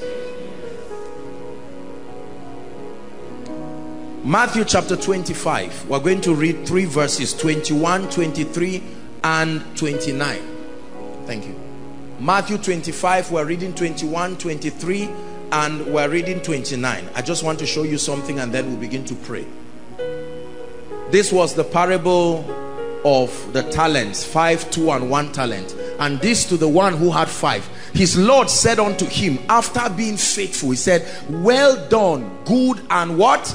Faithful servant. Thou hast been faithful over a few things. Let me show you how greatness happens in the kingdom. Thou hast been faithful over a few things. What's your reward? I will make thee ruler over many things. When you are promoted in the kingdom, many things happen to you. 1, the anointing upon your life is multiplied. Number 2, your operation becomes easy. Number 3, God expands your sphere of influence to cause more people to hear your voice. It's a product of faithfulness. You have been faithful over a few things. I gave you a teaching anointing and I did not give you an anointing for miracles. And you were not ashamed to teach the people as best as you knew to. Every time they ask you, man of God, why is it that we don't see miracles in your life? Be patient. I'm coming. I'm not ashamed to say God is bringing me there. For now is the teaching grace he has given me. I will teach. I will make Bible study notes. And God is saying, this is a man who will not only be a good shepherd, he will be a good manager of my anointing. And one day that man comes to a meeting and all of a sudden an impartation comes upon him. The dimension that has been absent is now supplied by the Spirit. He goes back not just as a teacher but as a worker of miracles. 23. To the man with the 2 talents, he said, his Lord said unto him, well done, good and faithful servant. Same thing. Thou hast been faithful over a few things. So it's not the size of what you were given. The same commendation. I will make thee ruler over many things. Let's go to 29. 29. For unto everyone that hath, this is a mystery in the kingdom, that when you have, is a sign that you were a good manager, and the reward is that he shall have what? Abundance of anything. Abundance here doesn't just talk of finance. Abundance of the anointing, abundance of influence, abundance of access to revelations. And then it says, but from him that hath and is not faithful now, it says, even that which he had shall be taken away. It is not only Satan that takes things away, God too takes things away. Are we together now? Not every reduction is caused by demons. There are reductions that are a testimony. It's a report card from God to you that something is wrong with your stewardship. When God increases you, members rise today and mysteriously members just go down. Sometimes it could be that it's a message from God, that I trusted you with 30 people and I observed your stewardship. Your stewardship does not merit multiplication. You rise in finances and then sometimes you just go down, never to rise again. It could be a message that you need to upgrade on your stewardship.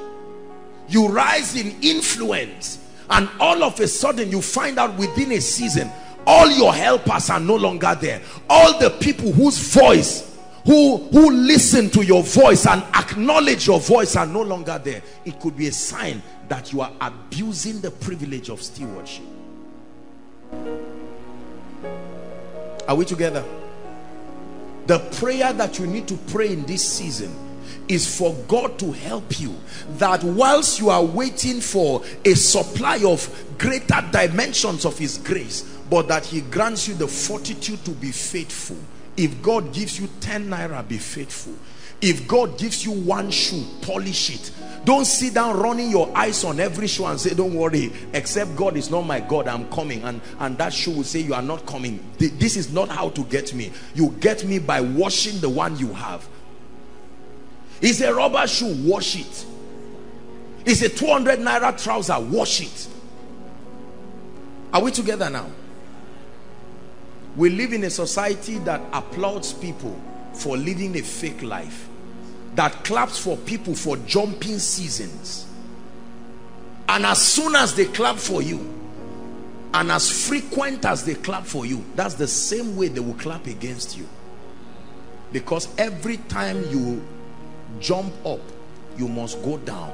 But when you grow up, you remain up. The difference between jumping and growing is that you are still connected to your root. When you jump, you are suspended. Nothing backs you, no support. So you must come down. When you grow up, the tallest building in the world is still connected to the earth. That's why it stands. Nothing suspended has the ability to stay indefinitely. When they send satellites to orbit the earth and orbit other planets and all of that, after a time requirement, because they are not connected to the earth, they must be sent back. Planes don't fly indefinitely in the sky. They get to a point where they must make contact with the earth again. For some of you here, this is your miracle service tonight. The Lord is speaking to you. You are living a fake life. Go back to the basics. Let me tell you this. Don't ever generalize success. Just because everybody around you is successful does not mean you are successful. Go back and learn the principles. Corporate success is deception. Are you hearing what I'm saying now? We are all successful. A day will come, life will separate you, and you stand as an individual, and it will be a test of your values. Whether or not, it's like a defense, the way students do defense. You will need to defend and validate your success. Any door God has not opened for me, I'm not under pressure to go. Because when he opens it, he will open it in honor. Do you know if God does not open a door, your tenacity can force that door to open? That you forced a door and it opened. A man can go around with complimentary cards. I'm a man of God. I'm a gospel artist. In fact, you've not had anything like, you just invite me and watch what happens.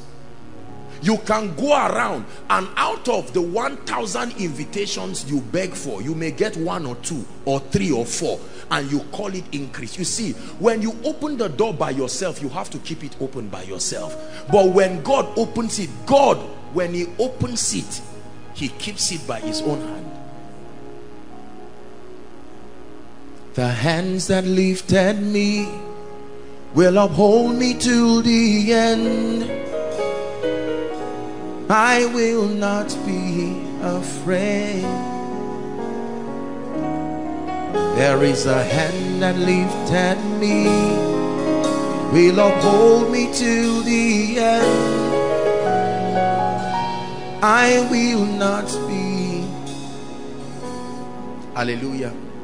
Years ago, I had a conversation, we're about to pray, with a gentleman, and he asked me a very honest question. He said, Apostle, I've come for koinonia and I've seen the crowds of people, and he asked a question. He said, can you reproduce these results? And I said, that's not me to answer. You are asking time, not me. Keep watching. And I think 2 weeks ago, he sent me a text. You know, just joking, I'm just saying it, and he's just sent a text, and he said, Apostle, you are dangerous. I say, I'm not dangerous. The laws of God are dangerous. It is not me, it is the laws of God. Whoever will keep these truths, it will work for you. Are you getting what I'm saying? Even if you are afraid of yourself, trust his laws and watch them shock you and make a wonder out of your life. Brothers and sisters, listen to me. In a few minutes now, we're going to begin to pray, and many of you will stand and watch your life change as if it's magic. It is not just because a man who is anointed is standing before you. There is a system in the kingdom. We make our boast first in the Lord, and then in the power of his might. His might, the power of his might, the power that is released when his laws operate. Those who don't understand will look at these things and think it's boasting. It's not boasting. It's true. The predictability of God's principles. Hallelujah. I challenge you today that much more than the miracles you are receiving, you must trust God to go back and say, Lord, teach me your ways. We reign in this kingdom. We're about to pray now. I want to show you a very dangerous scripture that God opened my eyes to. Brothers and sisters, if God does not open your eyes to see how a thing works, you may never know. Do you know that in every challenge that you have right now, a way of escape is there? But it takes God to open your eyes. Psalm 77, turn there. Let me show you something. Psalm 77 and verse 19. Psalm 77 verse 19. Give us from Amplified if it's possible. Lion of Judah, my trust is in you. Alpha and Omega, my trust is in you. I am that I am, my trust is in you. Tonight I put them on you.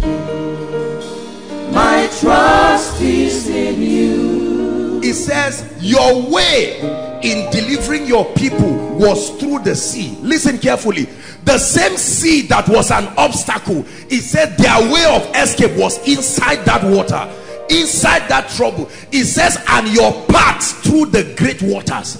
How can you be in trouble and God says in that trouble, that's where your answer is? But it takes your eyes to see it.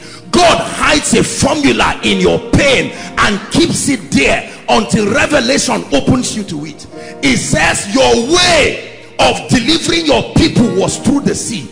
The same sea, it said that your path through the water, yet you pass through it and cover it, and nobody can trace your footsteps. This one, give us King James again. It will take revelation for you to know. How can I look at a water, challenges and great waters? He said thy way is in the sea. In that rain challenge is a formula that can make you a landlord, but it will take the spirit of revelation. In that sickness that brought you to koinonia is hidden a mystery that can bring you into the healing anointing. It says thy way is in the sea, and thy path in the great waters, and thy footsteps are not known. God, what kind of God are you? You do something and cover it so no man can just look and say, but when he opens your eyes, all of a sudden you will discover that so the water can part. I never knew. And all of a sudden there will be dry ground, and you walk through it, and the Egyptians will think, and God will cover it and say, I don't open it for everybody. It is a way, but not for everybody. Are we together? These are some of the deep mysteries about the anointing. Sometimes you see me give you instructions that don't make sense. Shout Jesus, keep quiet. It does. You will try it and it won't work. It's a mystery. There is a way in it. There is a pathway that when God opens your eyes to the systems of the kingdom, then you can see things that don't make sense and make wonders out of them. God is speaking to someone here that the prayer you are praying, the answer is already within your environment. All it takes is for your eyes to see. Hagar was banished by Sarah. The Bible says she was in the wilderness dying of thirst. The young lad cried to heaven. When an angel appeared, all of a sudden they saw an oasis bringing water. The water was there, but her eyes could not see the ways of God. And let me tell you, this is why we come to the house of God, because there is something about the corporate gathering of God. Give us verse 13 of the same scripture. Give us verse 13 of the same scripture. Go ahead and read. Thy ways, O God, where is it? Is found in your sanctuary. When we come here, it says in your sanctuary, in your house, you have ordained a place that when we meet, you will show us a way. When God put this miracle service and called this ministry and put all of these things, it's not just a ritual. There is a mystery about the sanctuary he has ordained, that every time you come before God, he must open a way. So don't carry your challenges and come and you are wondering and say, I went to every church. I don't know what the church you went to believed, but in this sanctuary there is a way. There is a way. I dare to tell you there is a way. Man of God, I've gone everywhere. With all due respect, I don't know where you went to, but there is a way in the sanctuary. Solomon dedicated a place and said, Lord, let me tie a covenant to this sanctuary. If any man prays and turns this direction, not for the sake of their faith, for the covenant in this place, answer them. When they were about to kill Daniel in the days of Nebuchadnezzar, Daniel opened the gate and faced Jerusalem. He was afraid. He couldn't depend on his faith. He opened the door and said, Lord, I engage the covenant. That covenant that Solomon made with the temple in Jerusalem. It is not only a man that can bring miracles. A place can be anointed to birth miracles.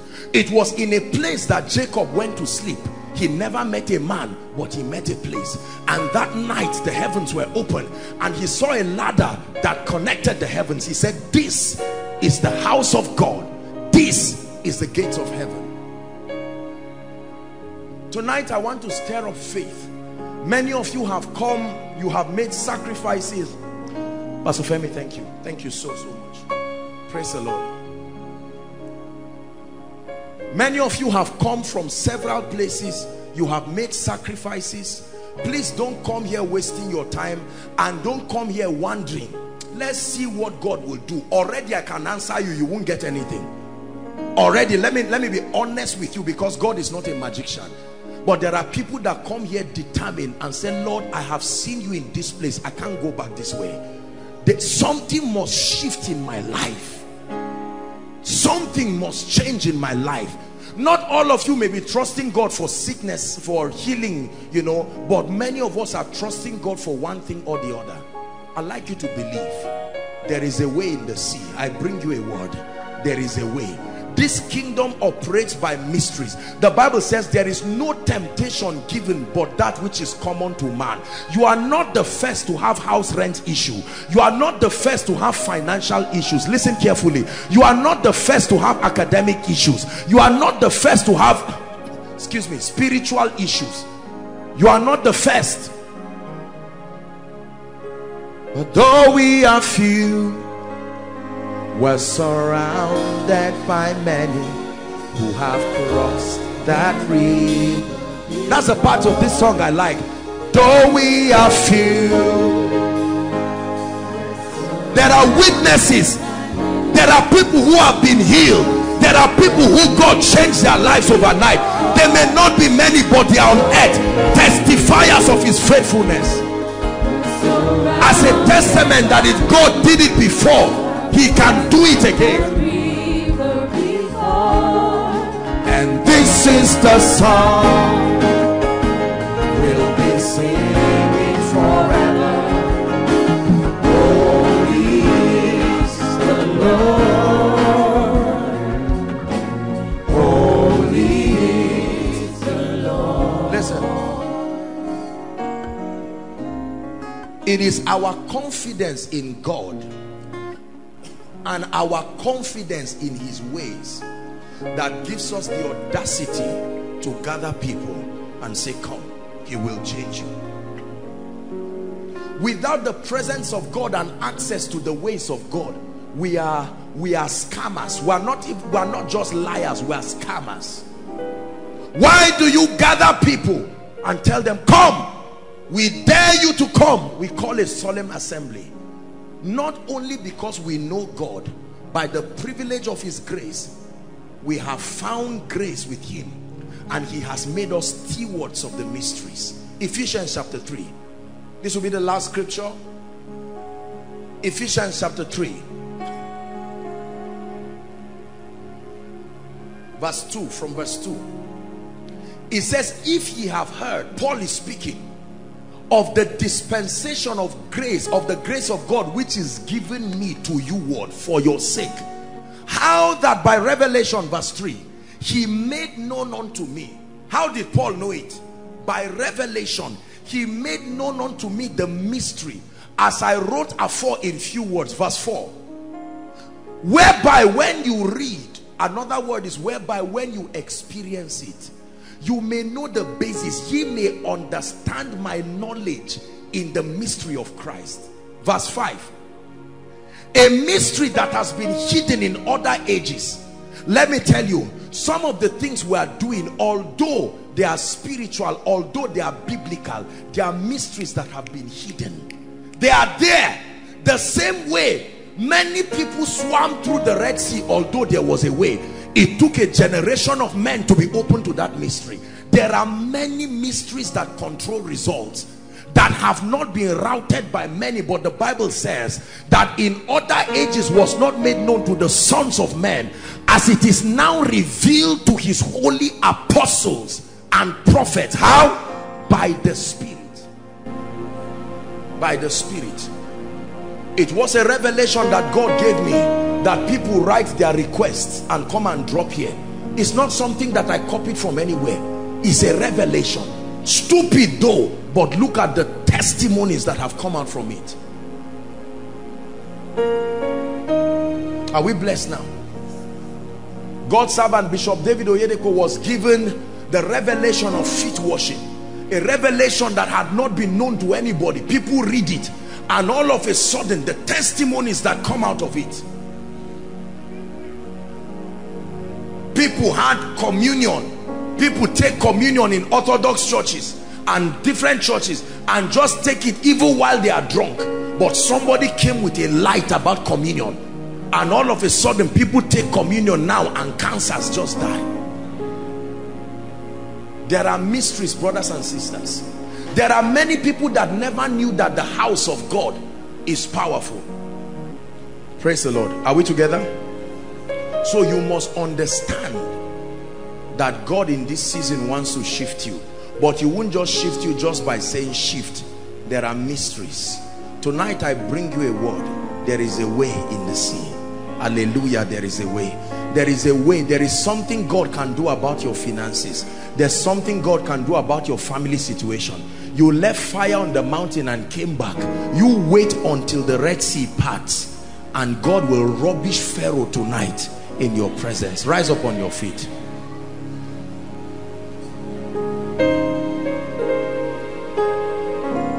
Begin to thank the Lord for what you have heard tonight.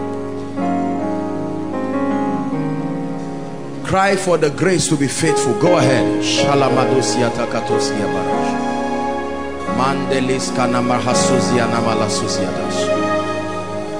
Cry for the grace to be faithful.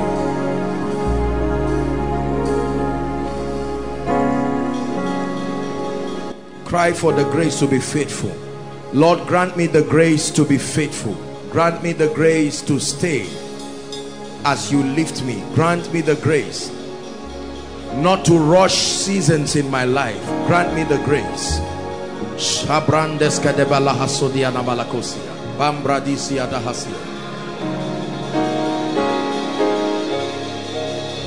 Grant me the grace.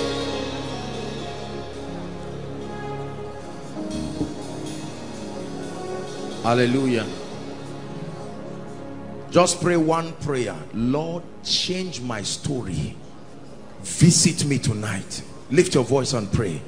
Pray with faith. Change my story. Visit me.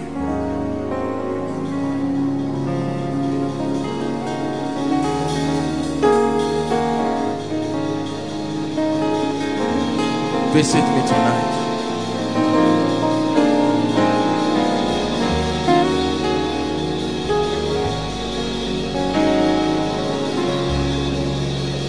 Hallelujah. Tonight is an unusual service because time has gone. We are going to be very, very fast. Very, very fast at that. Like I told us, we are going to start praying for the sick. We'll start by praying for the sick. And now this is how we're going to do it. Because of those of you outside, don't worry. Don't worry. Wherever you are, you will be attended to. Are we together? You will be attended to. So hold on, before I ask the people to come, you don't have to. Just cooperate with the ushers. If they need you to do anything, just it's a temporary inconvenience. We're doing this just to be able to manage time and to do all that we have to do. Hallelujah. Praise the Lord. Now, please hold on. Let's not be distracted.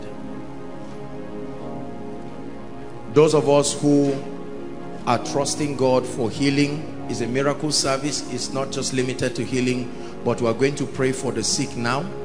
Now, we are going to do this very fast. And please, those that will be ministering, let's do it very fast. It's not in how long. Listen, let me tell you something about the anointing. It's not just in how long you are touched or the frequency. Just a touch is enough for the anointing. The same way a small drug can step into your body, and that's it. The wonders are done. I'd like you to believe God to touch you, change your life, whether it's a blood disease, whatever it is. Let's agree with you. Hallelujah. We'll do that very, very fast. While we are doing that, please, if you have come with your requests, ushers, please help them. PR department, you can join them. Protocol, let's just join and see how we can make this very fast, so that at the same time we are collecting the prayer requests. Remember, it's not a ritual. When it's time, when they come to you, you can hand over the request. If you are yet to write yours, you can quickly do that. Those online following us from whatever nation, you can just connect. Your requests are already there, and we're praying the power of God will touch it there too. Hallelujah. Praise the Lord. Please, I'd like you to be very intentional. I know that most times we do this at the miracle services, but be careful lest you make a ritual out of this and then at the same time waste your time. I have seen the power and the glory of God upon my life and upon this ministry in ways that are humbling, in ways that are powerful. Expect a testimony. Please refuse that you're not going back the way you came. No matter what the medical situation is, remember I told you there is a way in the sea. There is a way. Hallelujah. When I do that, we'll finish it, and then we can now minister deliverance and just prophesy, so that we are able to make time. Praise the Lord. Father, we're gathered tonight by your wisdom and your power. Lord, we're about to minister to those who are sick, and Lord, we trust your power to heal. We trust your power to heal to the uttermost. In the name of Jesus, anoint my hands, anoint every man and woman of God who will be ministering to the sick. Let there be the hearing of faith. Let there be the working of miracles. Do this and glorify yourself in the name of Jesus Christ. Praise the Lord. Father, we give you all the praise. Let your power flow. Let miracles begin in this place.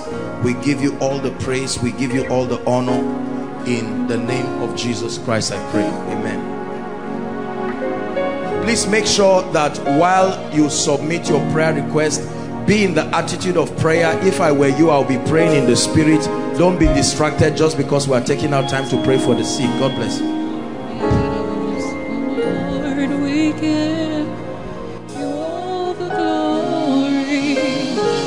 Oh Jesus, sweet Jesus.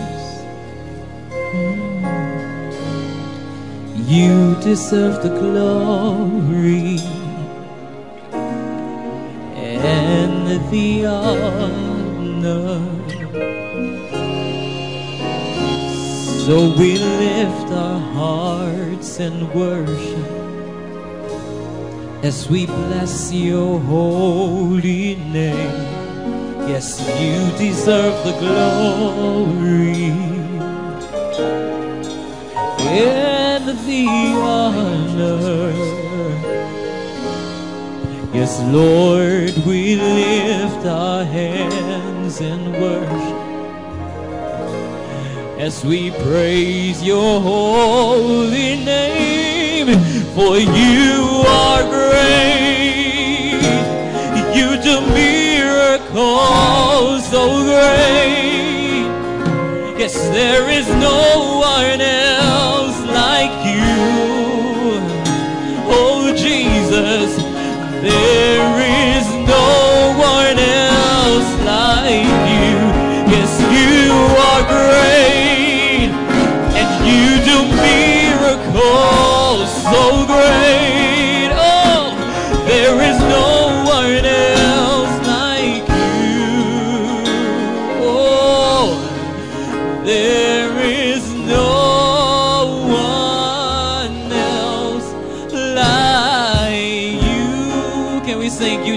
the glory. Say, you deserve the glory and the honor, Lord, and the honor. So we lift our hands, so we lift our hands and worship as we praise. Oh, yes, you deserve the glory.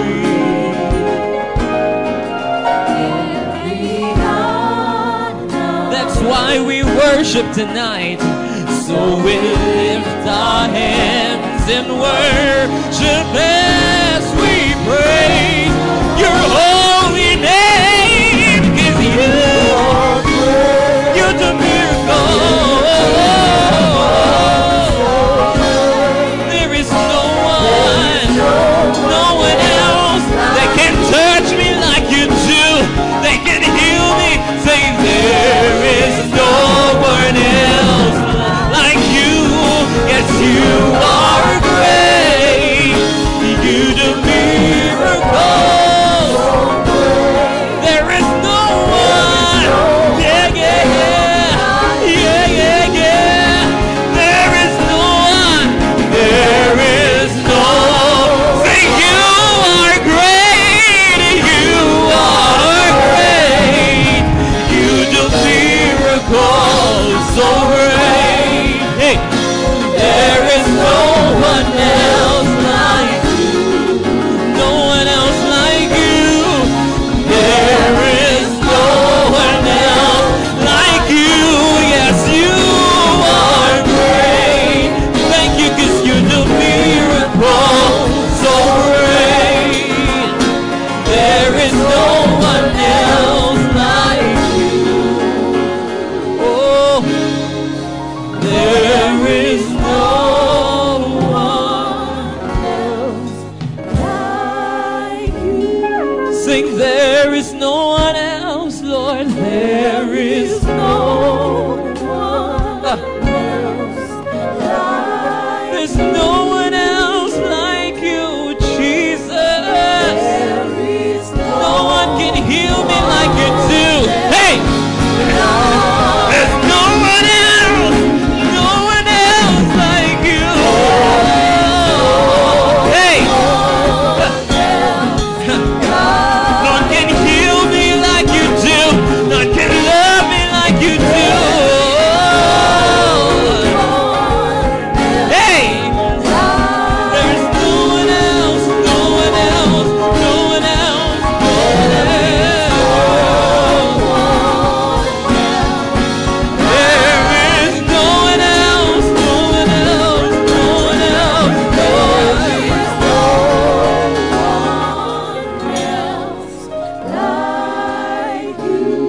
I'll never find another healer, like you. I'll never find another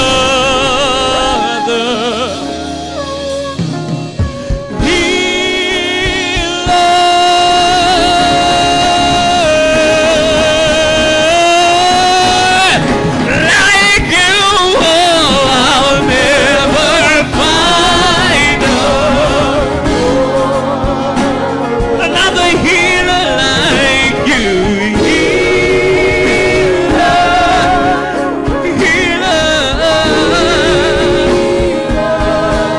Sing it from your heart. I'll never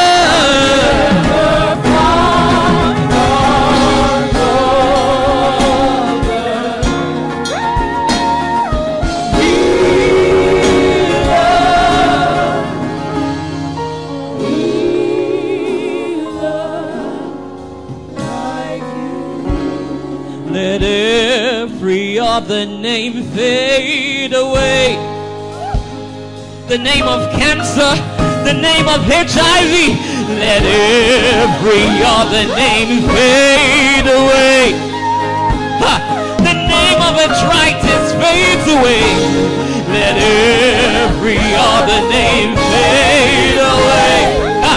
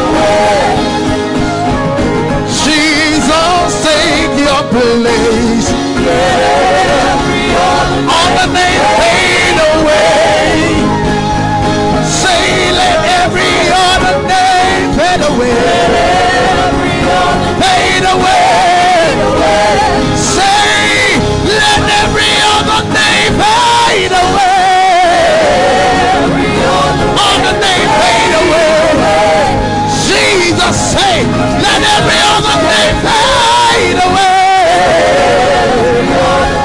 Fade away. Jesus, take your place. Let every other name fade away. Cancer fade away. God. Let every other name fade away. Arthritis fade away. Let every other name. Fade away. Jesus, take your place. Other name fade away. Jesus, let every other name fade away. Other name fade away. Let every other name fade away. Jesus, take your place. Let every other name. Jesus, take your place. Take your place. Every other name, every mountain must fade away. Jesus, take your place.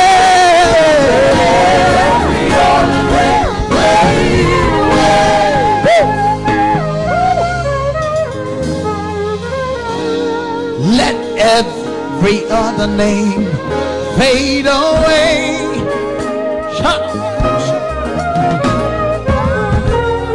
Let every other name fade away. Jesus, take your place. Let every other name fade away.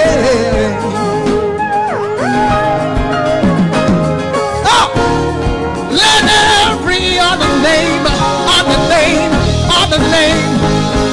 Jesus say, let every other name.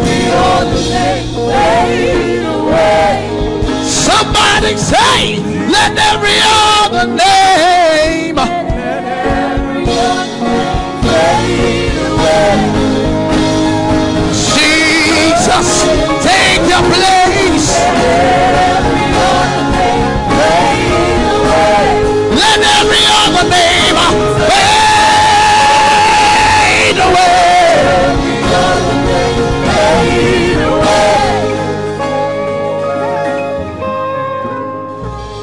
You are the God that opens every door. You are the God that makes the lame to walk. You are the God that makes the blind eyes see. You are the God that gives me victory.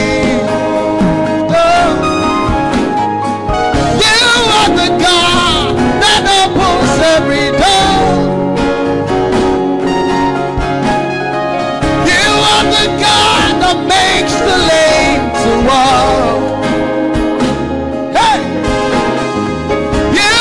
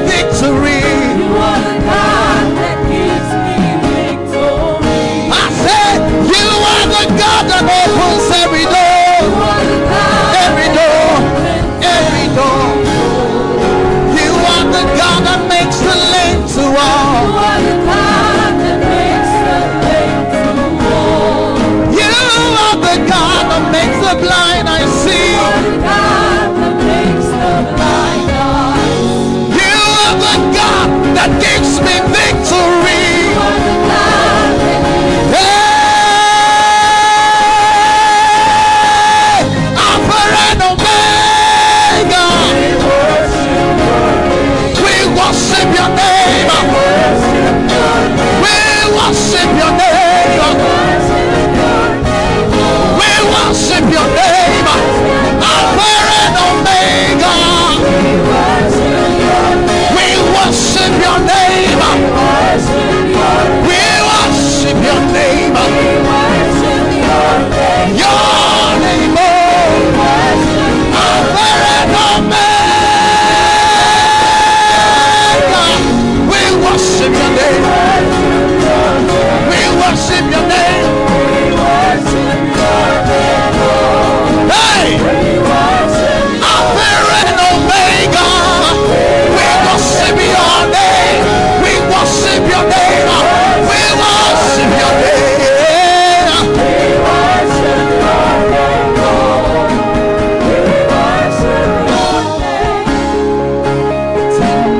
Come down, every stronghold shall be broken. You wear the victor's crown. You overcome, you say, every high thing must come down. Every stronghold shall be broken.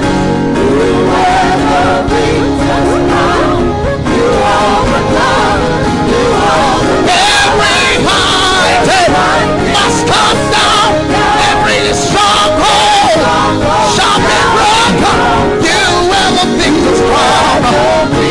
You overcome, overcome. Every high must come down. Every stronghold. You will the victor's crown. You'll overcome, overcome. Every high, every stronghold, you will the victor's crown.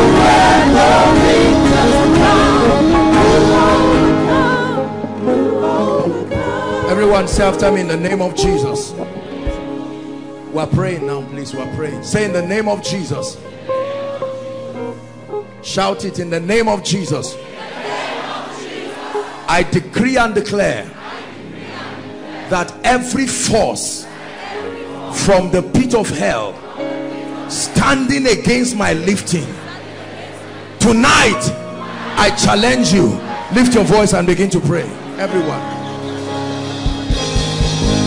lift your voice and begin to pray. Shabakato salabariakata. Every force, every force, nothing will stop your lifting.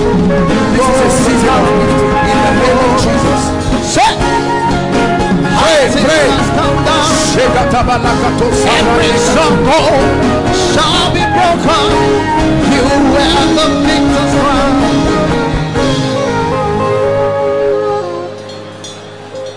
Say, in the name of Jesus, every recurrent pattern in my life, right now, I declare you destroyed. Lift your voice and begin to pray. Challenge every recurrent pattern by the anointing of the Holy Spirit.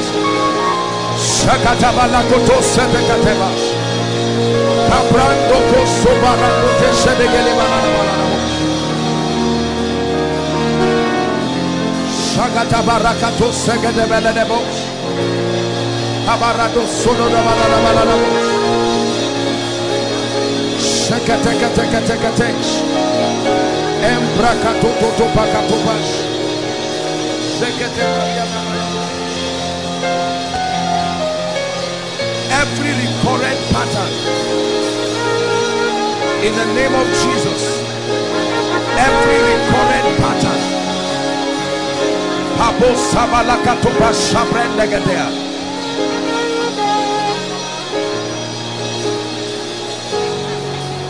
in the name of Jesus. Say after me, in the name of Jesus. Every dimension of grace apportioned for me tonight, I declare that I must step into it. Lift your voice and begin to pray. Every dimension of grace, every dimension of grace. Kabalako shabalaraba. Shedabalana baroko sopredigalia. Alabaruto sopredigaliash. Every dimension. Lekatabarakato shabababalakata. Karote sedekete lebos. Embrakato sakatakatakata. Sheketeketeketesh. Embrakababakato batu shekediash. Sadabaladabalikatos. Kebranda katos shalakatos. Sheketeketeketeketeketeketesh. Make sure you are praying every dimension. Every dimension. Every dimension.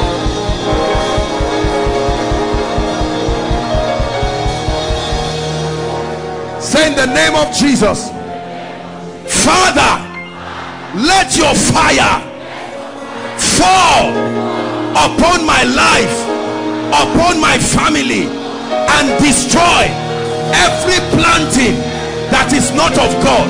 Lift your voice and pray. Let your fire, the visitation of your fire, the visitation of your fire upon my life, upon my life. Pray.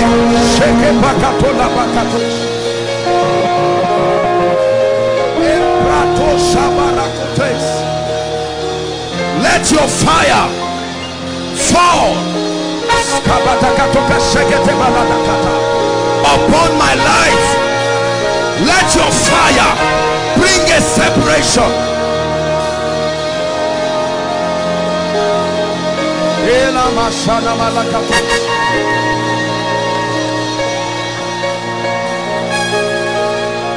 Lift your hands. I'm about to pray for you now. We are never doing the same thing every time I rebuke devils. There are lives and destinies that are under the yokes of darkness. It's time for the devil to give up. Are we together? Are you ready to shout that name that is above all names? Let me tell you, I want you to be childlike tonight and just follow these instructions and watch the wonder working power of God in your life. At the count of 3, I want you to shout that name Jesus everywhere. And as you shout that name, the sword of the Lord will pierce through every root of every challenge and begin to command victory for you. Are we together now? Especially for those of you who are coming here for the first time. I'm ministering deliverance now. Every yoke of darkness that has tied anyone's life, as you shout this name, may the visitation of that fire. Are you ready now? 1, 2, 3. I command the fire of the Spirit. Bring them out. The fire of the Holy Ghost right now. Every altar and everything, every high thing that is not of God, I curse you now. I curse you now. I curse you now.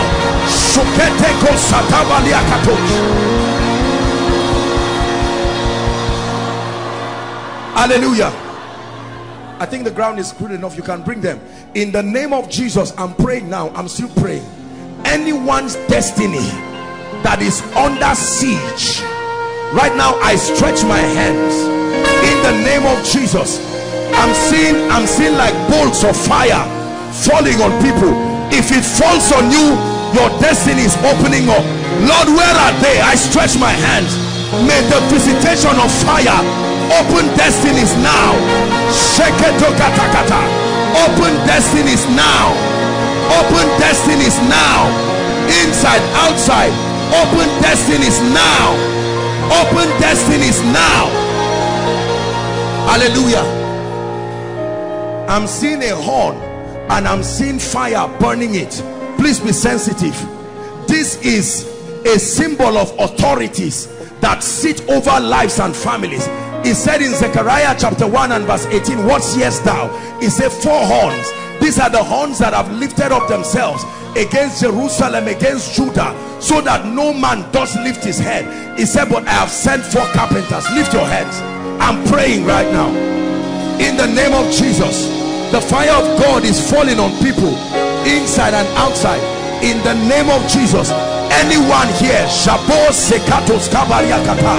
under any kind of demonic siege, at the count of 3, that horn, that symbol of authority that has tied your family, that has tied your life, it is uprooted. 1, 2, 3. I release that fire now. I release that fire now. I release that fire now by the anointing of the Holy Ghost.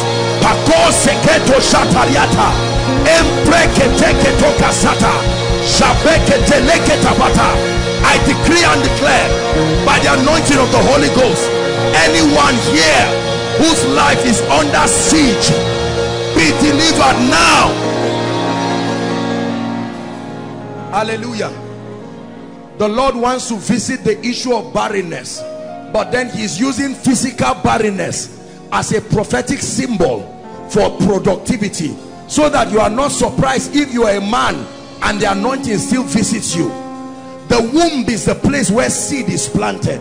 That womb can be anything. A woman's womb is just a type and a shadow of a system of increase. There are people, a barren woman is a woman whose womb cannot receive and multiply seed. The way it is physically, that's how it is spiritually. You receive the word but it never produces. It's barrenness. You receive finances but it never multiplies. It's barrenness. Lift your hands as I pray. Listen, many people are going to be delivered from just this prayer. You will be surprised to know that many of your requests are tied to this one prayer. Lift your hands. I'm praying now that in the name of Jesus, I tell you, all I see is just fire. That's what I'm seeing. Every spirit responsible for barrenness in anyone's life right now, by the fire of the Holy Ghost, I declare, be delivered now. Be delivered now. Be delivered now by the anointing of the Holy Ghost. Overflow 1. I'm seeing 3 people. I'm praying now. I know because of time we can't let you come in, but I'm seeing 3 people. 2 are ladies, 1 is a gentleman. This prayer is for you. There is an anointing as I'm speaking that is coming. Overflow 1 on people outside. The Lord is bringing massive deliverance. Barrenness is a dangerous thing. Listen, whatever you give a barren person is as well as wasting your time, because it cannot grow, it cannot multiply. Jesus saw the fig tree. It was taken from the earth, but it was not producing. In the name of Jesus, I'm still praying that prayer again, that any life here that Satan has rendered barren, I stand by the anointing of the Holy Ghost and I decree and declare, be delivered right now. Be delivered right now from every siege of barrenness. Be delivered right now. Be delivered right now from every siege of barrenness. Hallelujah. Kemi, who is Kemi? Kemi. I may not, maybe I may just talk to 1 or 2 people. Kemi, you are wearing red. It's like, it's a guy called Kemi. Who is that? You are wearing red. What's your name? I didn't, I'm saying, this is, I'm saying, I know that Kemi is a lady's name. It's not a guy. I will pray for you. It's your hunger. This is, you are wearing red. What's your name? Your name is Kemi. Yes, sir. You are wearing red. I'll pray for you. But gentlemen, you are here. There is a hunger that you carry. Listen, you came from, I'm seeing Cross River. Where? Cross River. Cross River. Cross River. You came. Yes, sir. The Lord is saying I should tell you, listen to me. Yes, you came because of a hunger, yes, to truly get an anointing. Yes, but you see, this message I preached was for you. Yes, you heard what I'm saying? Yes, this running around to want to do ministry by force is not the way it works. The Lord himself, he will give you an anointing, but he will give you direction. What you need is an encounter with the word and direction, but you will never go back the same. Receive that anointing, a new dimension, a new season. My dear, there is a spirit of prophecy upon your life. In the name of Jesus Christ, I stir up that spirit, that dimension. I open you to a realm where you begin to see and hear the sounds of the spirit.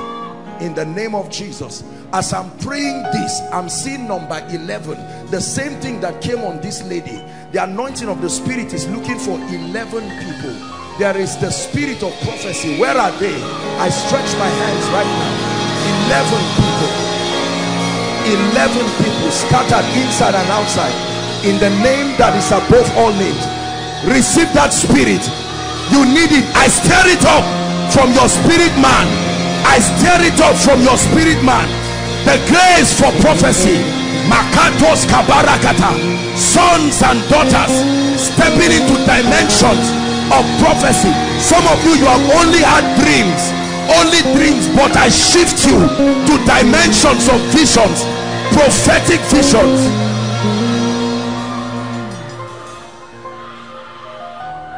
You will never be the same. I'm still praying this. I'm still praying this. There are people, this is your call, but no anointing has ever stirred it. In the name of Jesus, I shift you in the spirit into that anointing, the very anointing, the seat of the prophetic. I move you by grace in the name of Jesus Christ. I activate it. I activate it. That dimension.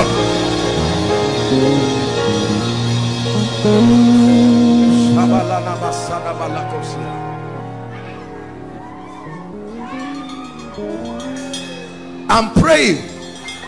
I don't know why God is moving this way. There are people, the call of God is upon your life, but you don't know it. You don't know that the call of God is upon your life. But tonight, as a token, the Spirit of God is visiting you, whether you know it or not. Lord, where are they? I stretch my hands now. If the hand and the mandate of God is upon your life for your destiny in the area of the fivefold, I declare, let the anointing of the Spirit locate you.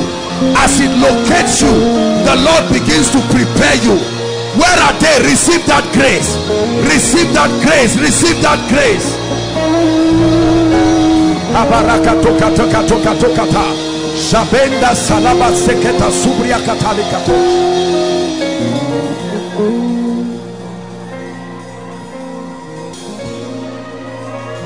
Hallelujah. There is a dangerous spirit. Our time is up. Hold on. But there is a spirit that I want to rebuke now. I just saw written in the air, rejection. Hold on. Many of you do not know the reason why good things never reach you. You stand, you are watching, and an opportunity come. Rejection is not just a state, it's a spirit. Lift your hands. Don't pray, don't do anything, just lift your hands. Hallelujah. That's the instruction the Lord is giving me. Just lift your hands. Just do what I'm asking you to do. In the name of Jesus, many of you will be surprised now. There are people, it's like a yoke. I'm seeing like cowries. These cowries that they use. That's what I'm seeing. And in the name of Jesus Christ, as the power of God is smashing that rubbish, that's how many people who have been despised. The Bible says, where you have been forsaken, so that no man passes through you. It says you become an eternal excellency and a joy of many generations. Right now I stretch my hands from the front to the back. Overflow 1, 2, 3, the roadside and online. If there is anyone here under the siege of the spirit of rejection, right now in the name of Jesus, in this silence, may the anointing of the Spirit begin to bring deliverance. Right now, I'm praying, it's happening right now. Taking away that spirit from your life. Please be sensitive. We are doing a quick walk. Rejection, rejection, rejection. By the anointing of the Holy Ghost. Rejection. I command that spirit to leave. I'm still praying. I command that spirit to leave. I command that spirit to leave. Alongside with this, there are people. Bad luck, good things must always turn to evil when it enters your hand. No matter what it is, if they give you money, something must go bad.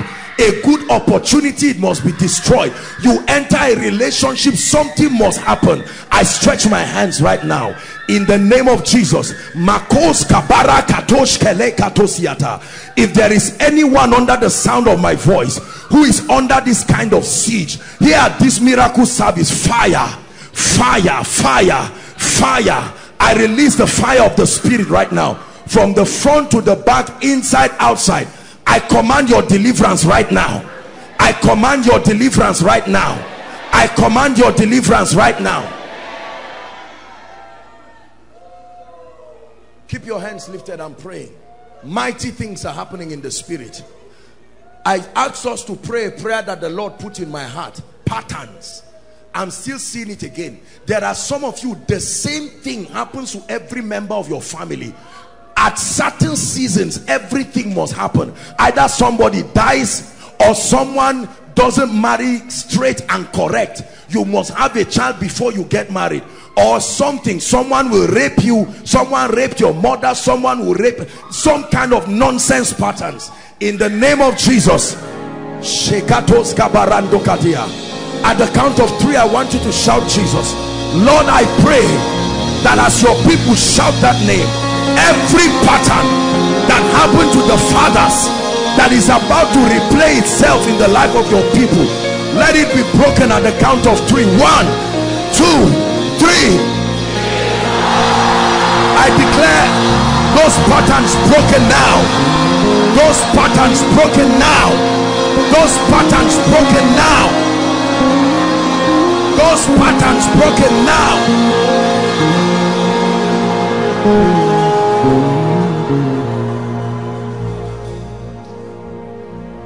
Hallelujah. The spirit of delay, God is taking delay from someone's life. That's what I'm seeing. God is taking delay. I'm seeing it going. Delay, delay, delay. Not everybody, but I'm seeing God is, it will surprise you after this miracle service, the kind of speed that your life will enter. Delay. Hallelujah. My dear, come. This is your first time here. Where are you coming from? You're coming from Abuja. Yes. I want to pray for you. You had the prayer I just said we should pray. Yes. That prayer was for you. Don't be embarrassed. There is a spirit of delay that must live your life. You are a great lady, but I see delay. Come. It's a demonic spirit, and if you are not delivered and you get up and go to Abuja just like that, it will be as if you did not come before the presence of God. But I lay my hands upon your head, and in the name of Jesus Christ, the spirit of delay, I call you by name. Let this lady go now. By the anointing of the Holy Spirit, go now. Live her life forever in the name of Jesus. That lady wearing lime cloth, you, this one, come quickly please.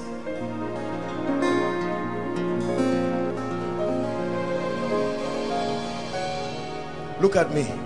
Salvation has come to your family. The month of June, look at me, the month of June, I'm prophesying by the Spirit, is the month for your family. The Lord is saying I should tell you, He's changing everything completely by the Spirit of the living God. He's changing everything by the Spirit of the living God. He's changing everything by the Spirit of the living God. I'm hearing a name, Doris. I'm hearing a name, Doris. Doris. Who is Doris? I'm hearing a name, Doris. Doris. Are you Doris? Your name is Doris. I'm going to pray for you. Your name too is Doris. That's your baby. I will pray for you. Look at me. Look at me. Shout Jesus.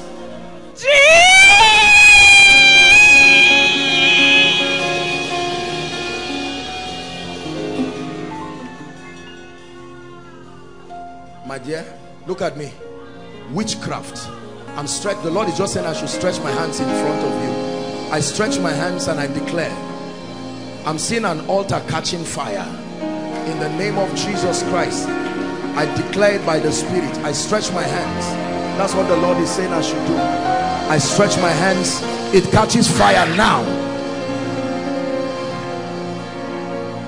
Oh, oh, victory belongs to Jesus.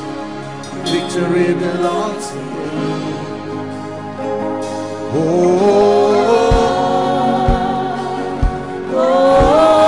Victory belongs to Jesus. Victory belongs to Jesus.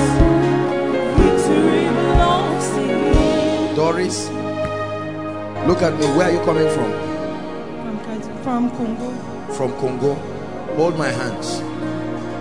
Say, shame and reproach Shame and reproach is taken from my life is taken from my life forever. forever. Say it again. Shame and reproach. Shame and reproach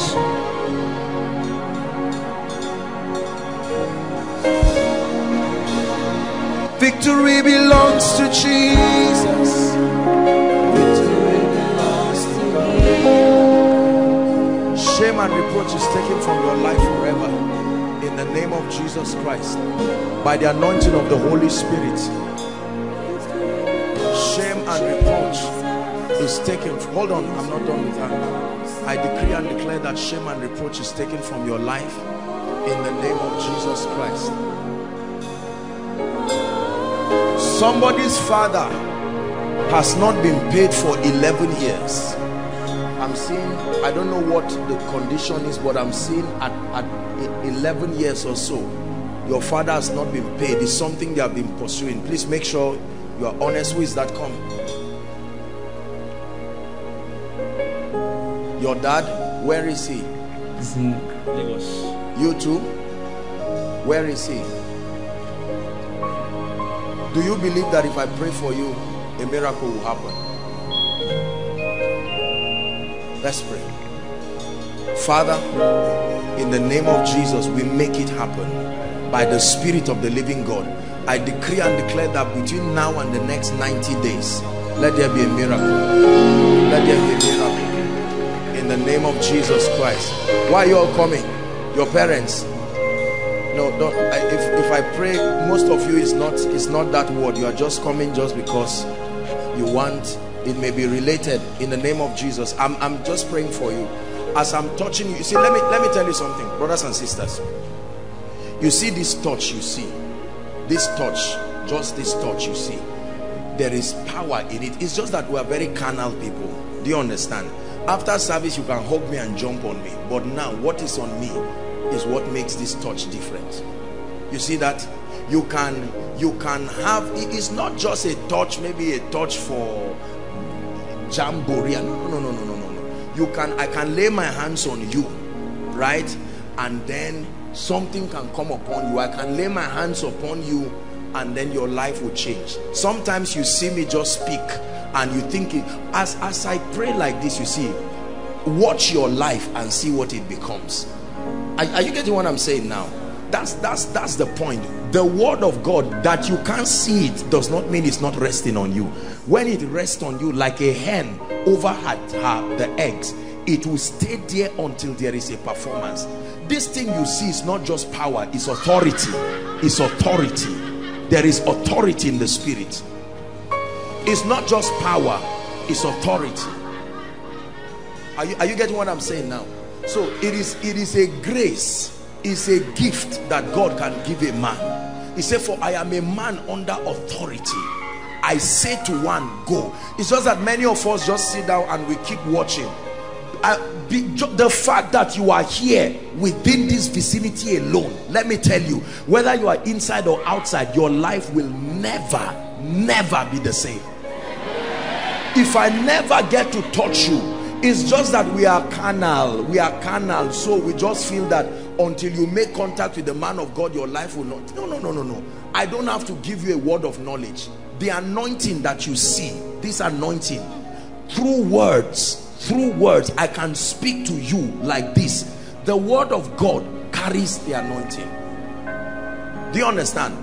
It's not just until maybe you make contact and lay hands, and some of those things are just psychological. It is the power of God. As I'm speaking over your life, if you believe, you will be surprised. Are we together now? Yes. A miracle service, we may not have all the time to minister the way we want to, but this word, if all I do here is to just come and speak. I told you about the creative dimension of prophecy. Men are made by the prophetic word that is on them. What is on you is what compels creation to respond to you in a certain way. A man can lay hands on you and not lay anything. Everybody ministers according to the dimension of his grace. My dear, this lady looking at me, come. The Lord is saying I should tell you what happened to Queen Esther in the Bible will happen to you. I don't know who you are, but the Lord is saying I should tell you that what happened to Hadassah, Queen Esther in the Bible, I release that grace upon you in the name of Jesus Christ. So brothers and sisters, I'd like your heart to be open. If you come here and you are prayed for, I lay hands on you, and you miss the prophetic sessions, you really miss the miracle service. You see that? You miss the prophetic session.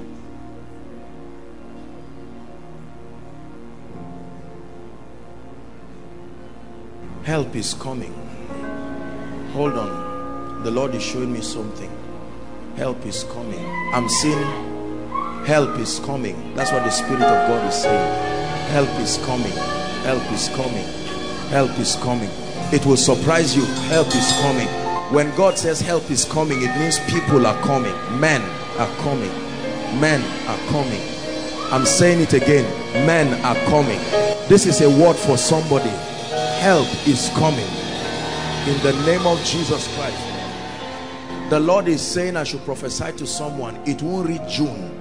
It won't reach June. This is what God is saying. I don't even know what I'm saying. Listen. God gave you a word. God is saying you will not enter June without that miracle happening. And in the name of Jesus Christ, whoever that person is, I release that word. Let there be a performance. Let there be a performance. In the name of Jesus Christ, let there be a performance. I'm seeing a young man that came here. You are not based here. You came from another city, and there is the call of God upon your life. But I'm seeing that not only is there a call of God upon your life, I'm seeing that there is an anointing. I'm not saying you should come out. There are many people that belong. Don't worry, the anointing will find you. There is an anointing. I've not done the impartation yet, but there is an anointing that is coming on that gentleman. It may spill over to others, but it's for one. You will go back. There is a revival within your territory that has been allocated to you, your person. In the name of Jesus, let the anointing of the Spirit find that person now.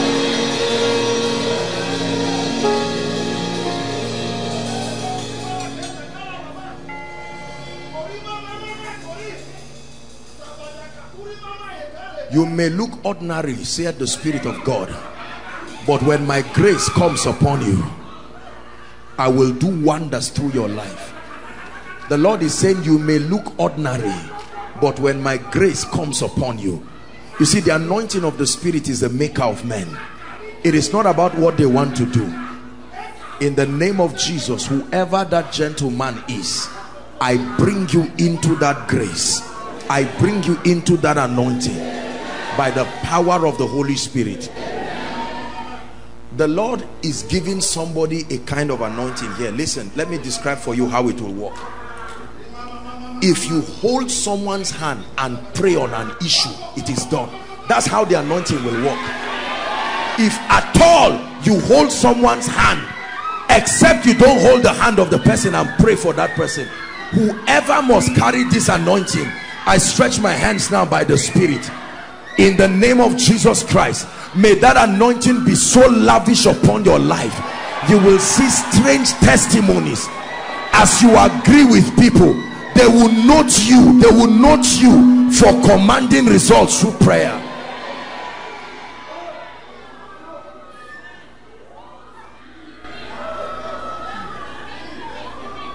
Hallelujah. Let's pray for finances. Just allow me. We'll round up. I apologize already in advance. I will do this very fast. God is already visiting his people. There is a grace for finances. I will continue to pray this until I see a manifestation of what I've seen in the spirit. Not only are there people here who are called, just people, men like Ejimi, that are called into the ministry of kingdom finance. There are people who may not be called into that ministry, but they are kingdom financiers. Because of that call and anointing upon their life, the Holy Ghost will shift them in a certain way to grant them access. You may look weak, you may not have 1 naira in your pocket, but listen, I want you to believe me as I pray for you. Lord Jesus, where are these people that you are speaking to me about? Let the grace, let the unction that makes for this kind of possibility, let it be released upon them. In the name of Jesus Christ, let that grace be released upon them. Help him, help him. Be sensitive, gentleman, please. You would have injured him for nothing. Be sensitive, huh? In the name of Jesus, that grace, I called him because the Lord said I should minister to him. That anointing is upon him. I'm still praying. There are people, I'm seeing like coins being dropped on the hands of people in the spirit. This is like a token of that grace, that call.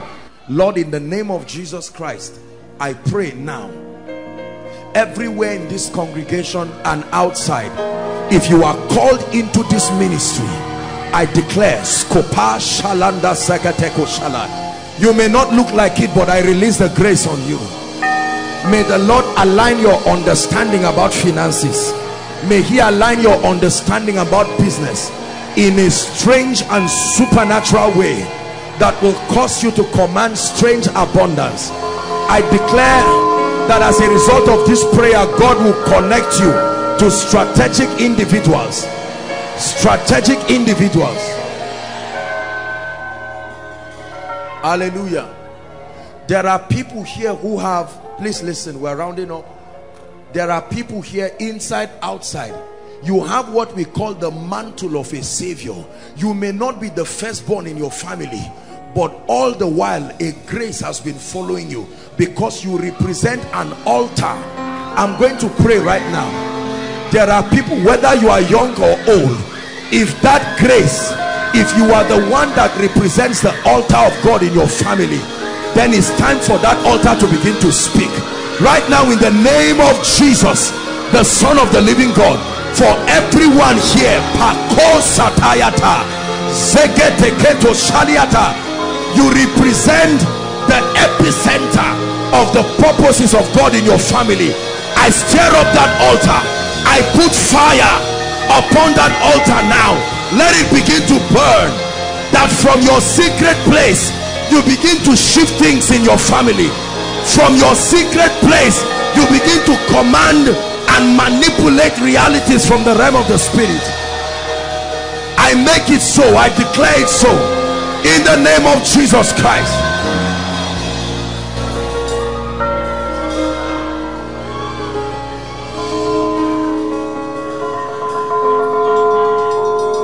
Hallelujah. Hallelujah.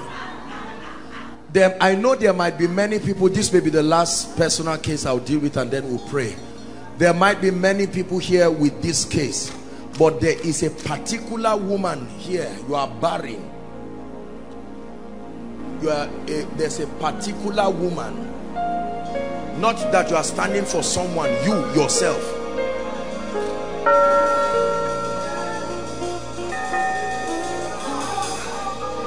Please help them.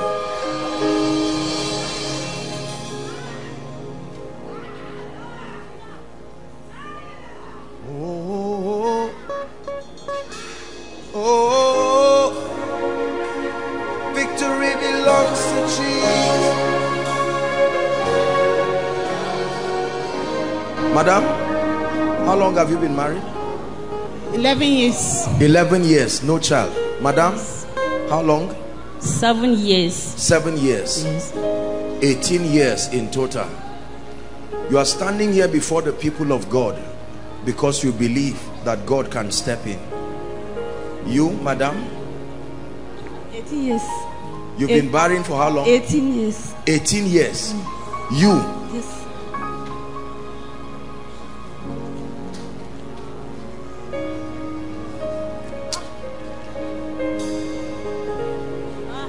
Madam, will you believe if I tell all three of you that according to the time of life, you will return with your children? No. It's not amen. The question is, will you believe? Will you believe it? Madam, where are you coming from? I'm coming from Jushi. Where is that? Jushi at the back of NMS. Where are you coming from, madam? You are coming from Kaduna? Yes, sir. Who is this lady? Are you married? You've been barren too? Yes, sir. You too, madam? Please, if you are not married, don't come out here. If you are coming out for, if it's someone you are standing for, just remain there. Please remain. If you are standing for someone, I will pray. But if it is for yourself, madam, you too, look at me. You are trusting God. How long have you been married? I've been married for like 5 years, but I have a child, but I've been trying for like 3 years now. You have a child Yes, already. sir. You just want another one. Yes, sir. It's all right. I'll pray for you. These ones don't have any. The devil is a liar. Madam, don't be embarrassed. You are not standing before. There's nothing to be ashamed of. You too. You too. You are trusting God. How long have you been married? 2 years. No. You had a child. You were even rejoicing, and you had a miscarriage. Yes. When? Last year. Last year. Yes. And from that time, this has affected you. Yes, I have to pray. There's something wrong with your stomach. Yes. The doctor already told you. I wouldn't say it in the open, but then this is what is killing the baby. Hold on, madam. You had miscarriage. Not even in 2014. Child That's died what I'm inside my saying. stomach. They had to go and remove the baby. Yes. Because the baby died inside your pieces, stomach. yes. The baby pieces like Yes. this inside your stomach. Yes, sir. God is going to give you a child. Amen. My dear, look at me, this lady. The mercy of God needs to speak for you. You love Jesus. You love Jesus. I'll pray for you, but you are not in need of child. What you need is mercy, the mercy of God. Many of us don't know what the mercy of God is. The mercy of God is not for sinners. The mercy of God is his dimension that causes him to veto whatever limitation it is to come to help you. So when we say mercy, it's not just because you have to be a sinner. There are certain dimensions of God that are only revealed to you at the platform of his mercy. He said, thou shalt arise and have mercy upon Zion, for the time to favor her, yea, the set time is come. I want to pray and prophesy to all of you and agree with you in the name of Jesus Christ. Please go back and tell your various husbands that you were prayed for. I love men, I respect husbands, but many husbands don't love Jesus. They don't know Jesus. After their wives return like this and say, my husband, we just went for a program. They just, what program? And they cancel out all of these things. It takes two to agree. Are we together? In the name of Jesus Christ, madam, put your hand in your stomach. I take away this demonic thing. Let it go now. In the name of Jesus, it disappears, madam. I pray for you. The Lord opens your womb. In the name of Jesus, madam, by the grace of God, you carry your child. In the name of Jesus Christ, I remove every growth from your stomach. In the name of Jesus, I declare that you return with your miracle. Madam, look at me. God is going to use you. Amen. You are not just going to give birth to a child. The hand of God is on your life. It doesn't look like it, but there is nothing in this life that will ever satisfy you except the service of God. You will love God and serve him, and with this miracle God is going to give you, every other woman you pray for, over the issue of the fruit of the womb, you will see that God will open up your life. In the name of Jesus Christ.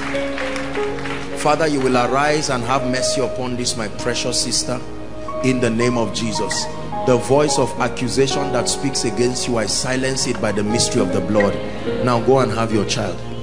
It's over in the name of Jesus Christ. It's over, my dear. Look at me. Go and prepare. You will have a child now. In the name of Jesus Christ, I decree and declare by the power of the Holy Spirit, let the grace of God speak for you. Madam, I pray for you. Help her, please. It's over right now. Carry your child in Jesus' name. Please stretch your hands towards the altar and let's pray. Stretch your hands in 1 minute. You, for yourself, madam?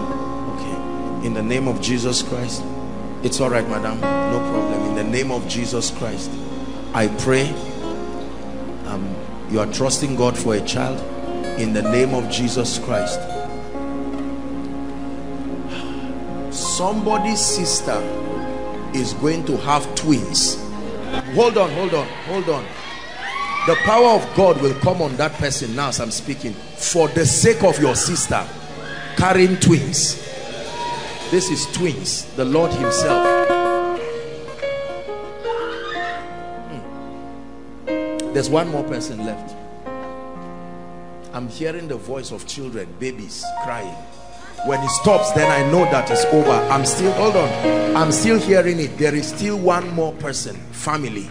I'm hearing the voice of children.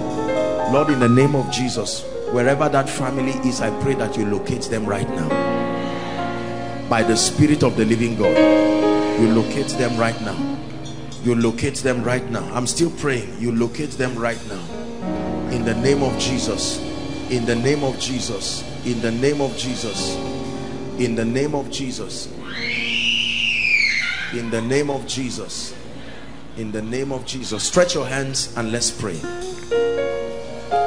Please begin to pray in 1 minute and say, Father, whatever I have dropped here, just keep her there. I'll pray for her. That's all right. Begin to pray in the Spirit and declare that whatever you have dropped here turns to your testimony. In the name of Jesus, I'm laying hands here and I'm agreeing with you. Shalakato prakato zezeme hasiana katos. Endelekato sabragato siatakato shafranda hasiana baladash. Impossible situations. Mabrakato zadia shana hasana malakatosh. Reketekateka barahasozia. Embragado shalabarakatos kadebrendekateka latosiata. Unto you that answers prayers shall all flesh come. Mabreza gado janekelando safria hasabadash. Please pray. Lord, turn around our captivities like the streams in the Negev. In the name of the Lord Jesus Christ, let them say among the hidden, the Lord has done great things for them. The Lord has done great things for us, whereof we are glad. We sow prayers in tears and we declare that we reap in joy. Shabbat sabaranda katopra katoshalekatianamas. Lord, I bow my knees to you and I cry, visit your people. Visit your people. Visit your people. Visit your people. Visit your people. Sheketokatos sanamalikatos. Embrakatos kalabaros sabariagatash. Hallelujah. This prayer you see we pray here is a very deep spiritual mystery. It's not a ritual. It's a revelation. Sometimes when I travel and I go, the Lord instructs me to do the same thing there, and the amazing testimonies. This for me is one of the most thorough ways of ministering to people, because this is a summation of your truest desires, because you wrote them by yourself. Is a representation of your pain and your expectations. This is you standing before God through your request, and I decree and declare, as I stand and step upon this request, I declare, rise above every challenge in the name of Jesus Christ. The same way I'm stepping on this in the name of Jesus, that is how you are stepping on every situation. I turn every request in this place into your testimony in the name of Jesus Christ. Hear me. Some of you, it will be like you are dreaming, the way you will see doors open in your life in the name of Jesus Christ. Every impossible situation represented here, I cry to the God who is the God of this ministry, that he will arise in power and surprise you. For all those who have dropped their requests online, in the name of Jesus Christ, the same grace that is visiting these requests is visiting their requests in the name of Jesus. By the anointing of the Holy Spirit, let there be miracles in Jesus' name. Please lift your hands, everyone. Let me pray for you right now. In the name of Jesus Christ. Listen, you see, every ministry, let me tell you this, it's an uncomfortable truth, but it's true. Every ministry rises and stops at the spiritual level of lifting of the man of God. Wherever you stop spiritually as a man of God, that's where the ministry rises. It's impossible to lead a ministry that is higher than your own level of grace and anointing. It doesn't work that way. It can't work sustainably. That means that when the man of God shifts in anointing and rises, it means that everyone genuinely committed to that grace and that vision, not based on your personal press, but by the implication of connection, you should also rise. Do we agree? Do you believe that? Yes. I have seen the grace and the glory of God and the authority of the kingdom multiply and rise in my life this year like never before. And I want to pray for you in the name of Jesus, right there where you are, inside and outside and all those connected, wherever you are spiritually, I prophesy to you, rise, and I shift you to a new dimension. I shift you to a new dimension. You have walked in miracles before, but in the name of Jesus, may your hand do wonders. You have taught the word accurately before, but in the name of Jesus, may your tongue from tonight become the pen of a ready writer. In the name of Jesus Christ. You have handled some level of finances before, but I shift you into figures that you have never seen before. In the name of Jesus Christ. You have experienced favor before, but I stand here in the name of Jesus and I declare a new order of favor. You have had God before, but I program your ears to hear deeper dimensions of the voice of God. I pray for everyone here, inside and outside, the mantle that causes men to be honorable, may that grace come upon you. May that grace come upon you in the name of Jesus Christ. Listen, this ministry has never gone up and come down. Never, not once. It keeps going from glory to glory. I declare, let that be the definition of your life from today. Spiritually, financially, academically. For those who are students, I decree and declare the grace for extraordinary excellence I release upon you. The grace for extraordinary excellence I release upon you. Anyone here trusting God for a job, a noble job, I stretch my hands. Between now and next miracle service, return with your testimony. In the name of Jesus Christ. And anyone here due for promotion, I decree and declare, by the finger of God, step into a new dimension of promotion.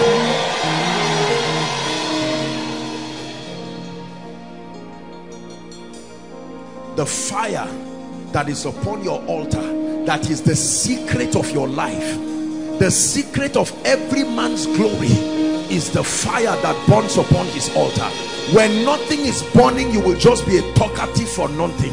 You will read and teach and nothing will happen. I pray for you in the name of Jesus, the mystery that preserves fire upon the altars of men, let it work for you. Let it work for you. I fan the coals of your prayer life. I fan the coals of your spiritual life. I fan the coals of your word life. This is a prayer many people don't desire. I pray for a baptism of spiritual hunger. I say it again, a baptism of spiritual hunger. That the Lord will expand your appetite for spiritual things. Every kind of arrival mentality, every kind of spiritual complacency, where there is no desire to press for the deeper things of God, satisfied by the little results here and there. I declare that the Lord plants a fresh hunger, the hunger that can take you on a 3 days fast just to study the word and pray in the name of Jesus Christ. Some of us, the grace to fast has died. You fast by 10, you are yawning your life away and you can't pray. I pray for you now in the name of Jesus. The spirit of gluttony and uncontrolled lust for food, I curse it from your life in the name of Jesus Christ.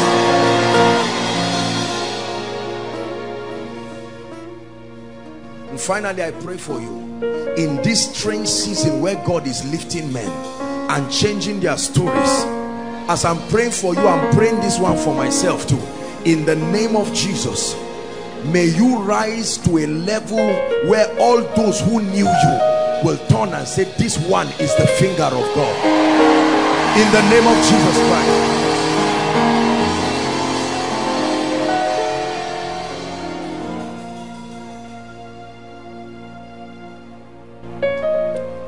I'm calling on people who want to surrender their heart to Jesus now. Please everyone stand. Please everyone stand. No movement. Let me tell you something. One of the assignments of the church is to harvest souls for the kingdom. We must be passionate and desperate and intentional about souls coming to Jesus. Are we together? There are people here who are saying, Apostle, if you will lead me to Jesus, I'm not too proud, I'm not a rebel, I can come to him genuinely. Please listen carefully. Overflow 3, overflow 2, 1 by the roadside, and those who are following online. The church is gradually becoming very, very unresponsive to the need for salvation. You're a man of God here. Take the issue of the salvation of souls seriously. If you are not saving souls as a church, you are in fact is sin. It's not just wrong, it's not just disobedience, it's sin. It is important that we continue to partner with the Spirit, that people come to Jesus. It's not just a ritual to show we are spiritual. It is the only way that their lives can be salvaged, first eternally, and then to live a life of victory here. Are we together? There are people here, you may have been born from a Christian background, a number of you love Jesus Christ, but you are saying, man of God, I have never truly made a commitment for Jesus. I've seen people do all this, but tonight I want to make that decision. Some of you are saying, man of God, I love Jesus, but I need a renewal in my life. I just need a fresh touch. I know that my life is not the way it used to be, and I want to straighten out my ways with God. If you are here and you belong to these two categories, aside from overflow 3, I'll just request for time's sake that you move forward to the front of your projector screen. Overflow 1, overflow 2, the roadside and inside here. I want you to come out right where I am here. Wherever you are, God bless you. Quickly, please, we have 1 minute for this. Wherever you are, Jesus is speaking to you. You must be born again. No one will force you, but you have to win this war tonight. You have to win this war tonight. God bless you. Quickly, come boldly. Come like one who is coming to receive an award. Don't come as if you are attending a funeral. This is a miracle of miracles. God bless you. Apostle, what if people know me and they see me? Leave all those people. This is the business of you and God. Make your way to the front quickly. Those coming from outside, please, let's clear the way for them so that they hurry up. Let's clear the way for them. God bless you. God bless you as you come. Quickly. God bless you as you come. You need Jesus. Please don't come out here to pretend. Come out genuinely from your heart. You must be born again. Every single one of us had to pass through that process. Jesus said, I am the door, not a door, the door, the only door. Every other route is not correct. You have to follow through the door. Hallelujah. Thank you so much, ladies and gentlemen, for coming out to make this declaration. I want you to know that this is a very noble declaration. Lift your right hand after me and say this passionately and truthfully. Say, Lord Jesus. If you're joining them, please come quickly, join them. Say, Lord Jesus, I love you. Say it again. I love you with all my heart. I believe that you are the Son of God, that you died for me, you shed your blood for my sin. Tonight I receive you. I receive your life. I receive the abundance of grace and the gift of righteousness, and I declare that I reign in life. In the name of Jesus, I move forward ever and backward never. The grace to stay, the grace to grow, the grace to be useful is mine tonight, in Jesus' name. Lord Jesus, I stretch my hands towards these precious people. They have come before your people, making declarations, making commitments to live for you, to love you, to serve you. I pray that the grace that makes this a possibility, let it be released upon their lives. In the name of Jesus, I declare your sins forgiven. I declare that the power of sin, the power of Satan is broken over your life. You go from glory to glory, in the name of Jesus Christ. Amen and amen. I appreciate you. I want you to follow the gentleman waving his hands. All of you, just follow him in concert. There will be a group of people to just talk to you, address you very quickly, and then you will be back to your seat. Let's appreciate the Lord for tonight. Hello. Scriptures exhort us from the book of Proverbs. It says, my son, attend to my sayings. Incline thy ears to my words. Let them not depart from thy eyes, and keep them in the midst of thee. As you have listened to this message, we believe that you are going to reap the blessings thereof if you attend to these words as well. That you will keep these words in the midst of your heart. That no matter the circumstance, your eyes are going to be fixed on these words. And as you have been blessed, we will tell you to share this message. Be an evangelist by sharing to others to be blessed. And then subscribe to this channel for us, because we have loads of videos, we have loads of content that is going to make you blessed, that is going to set you on course, that is going to set you ablaze. And don't forget to like for us. Thank you.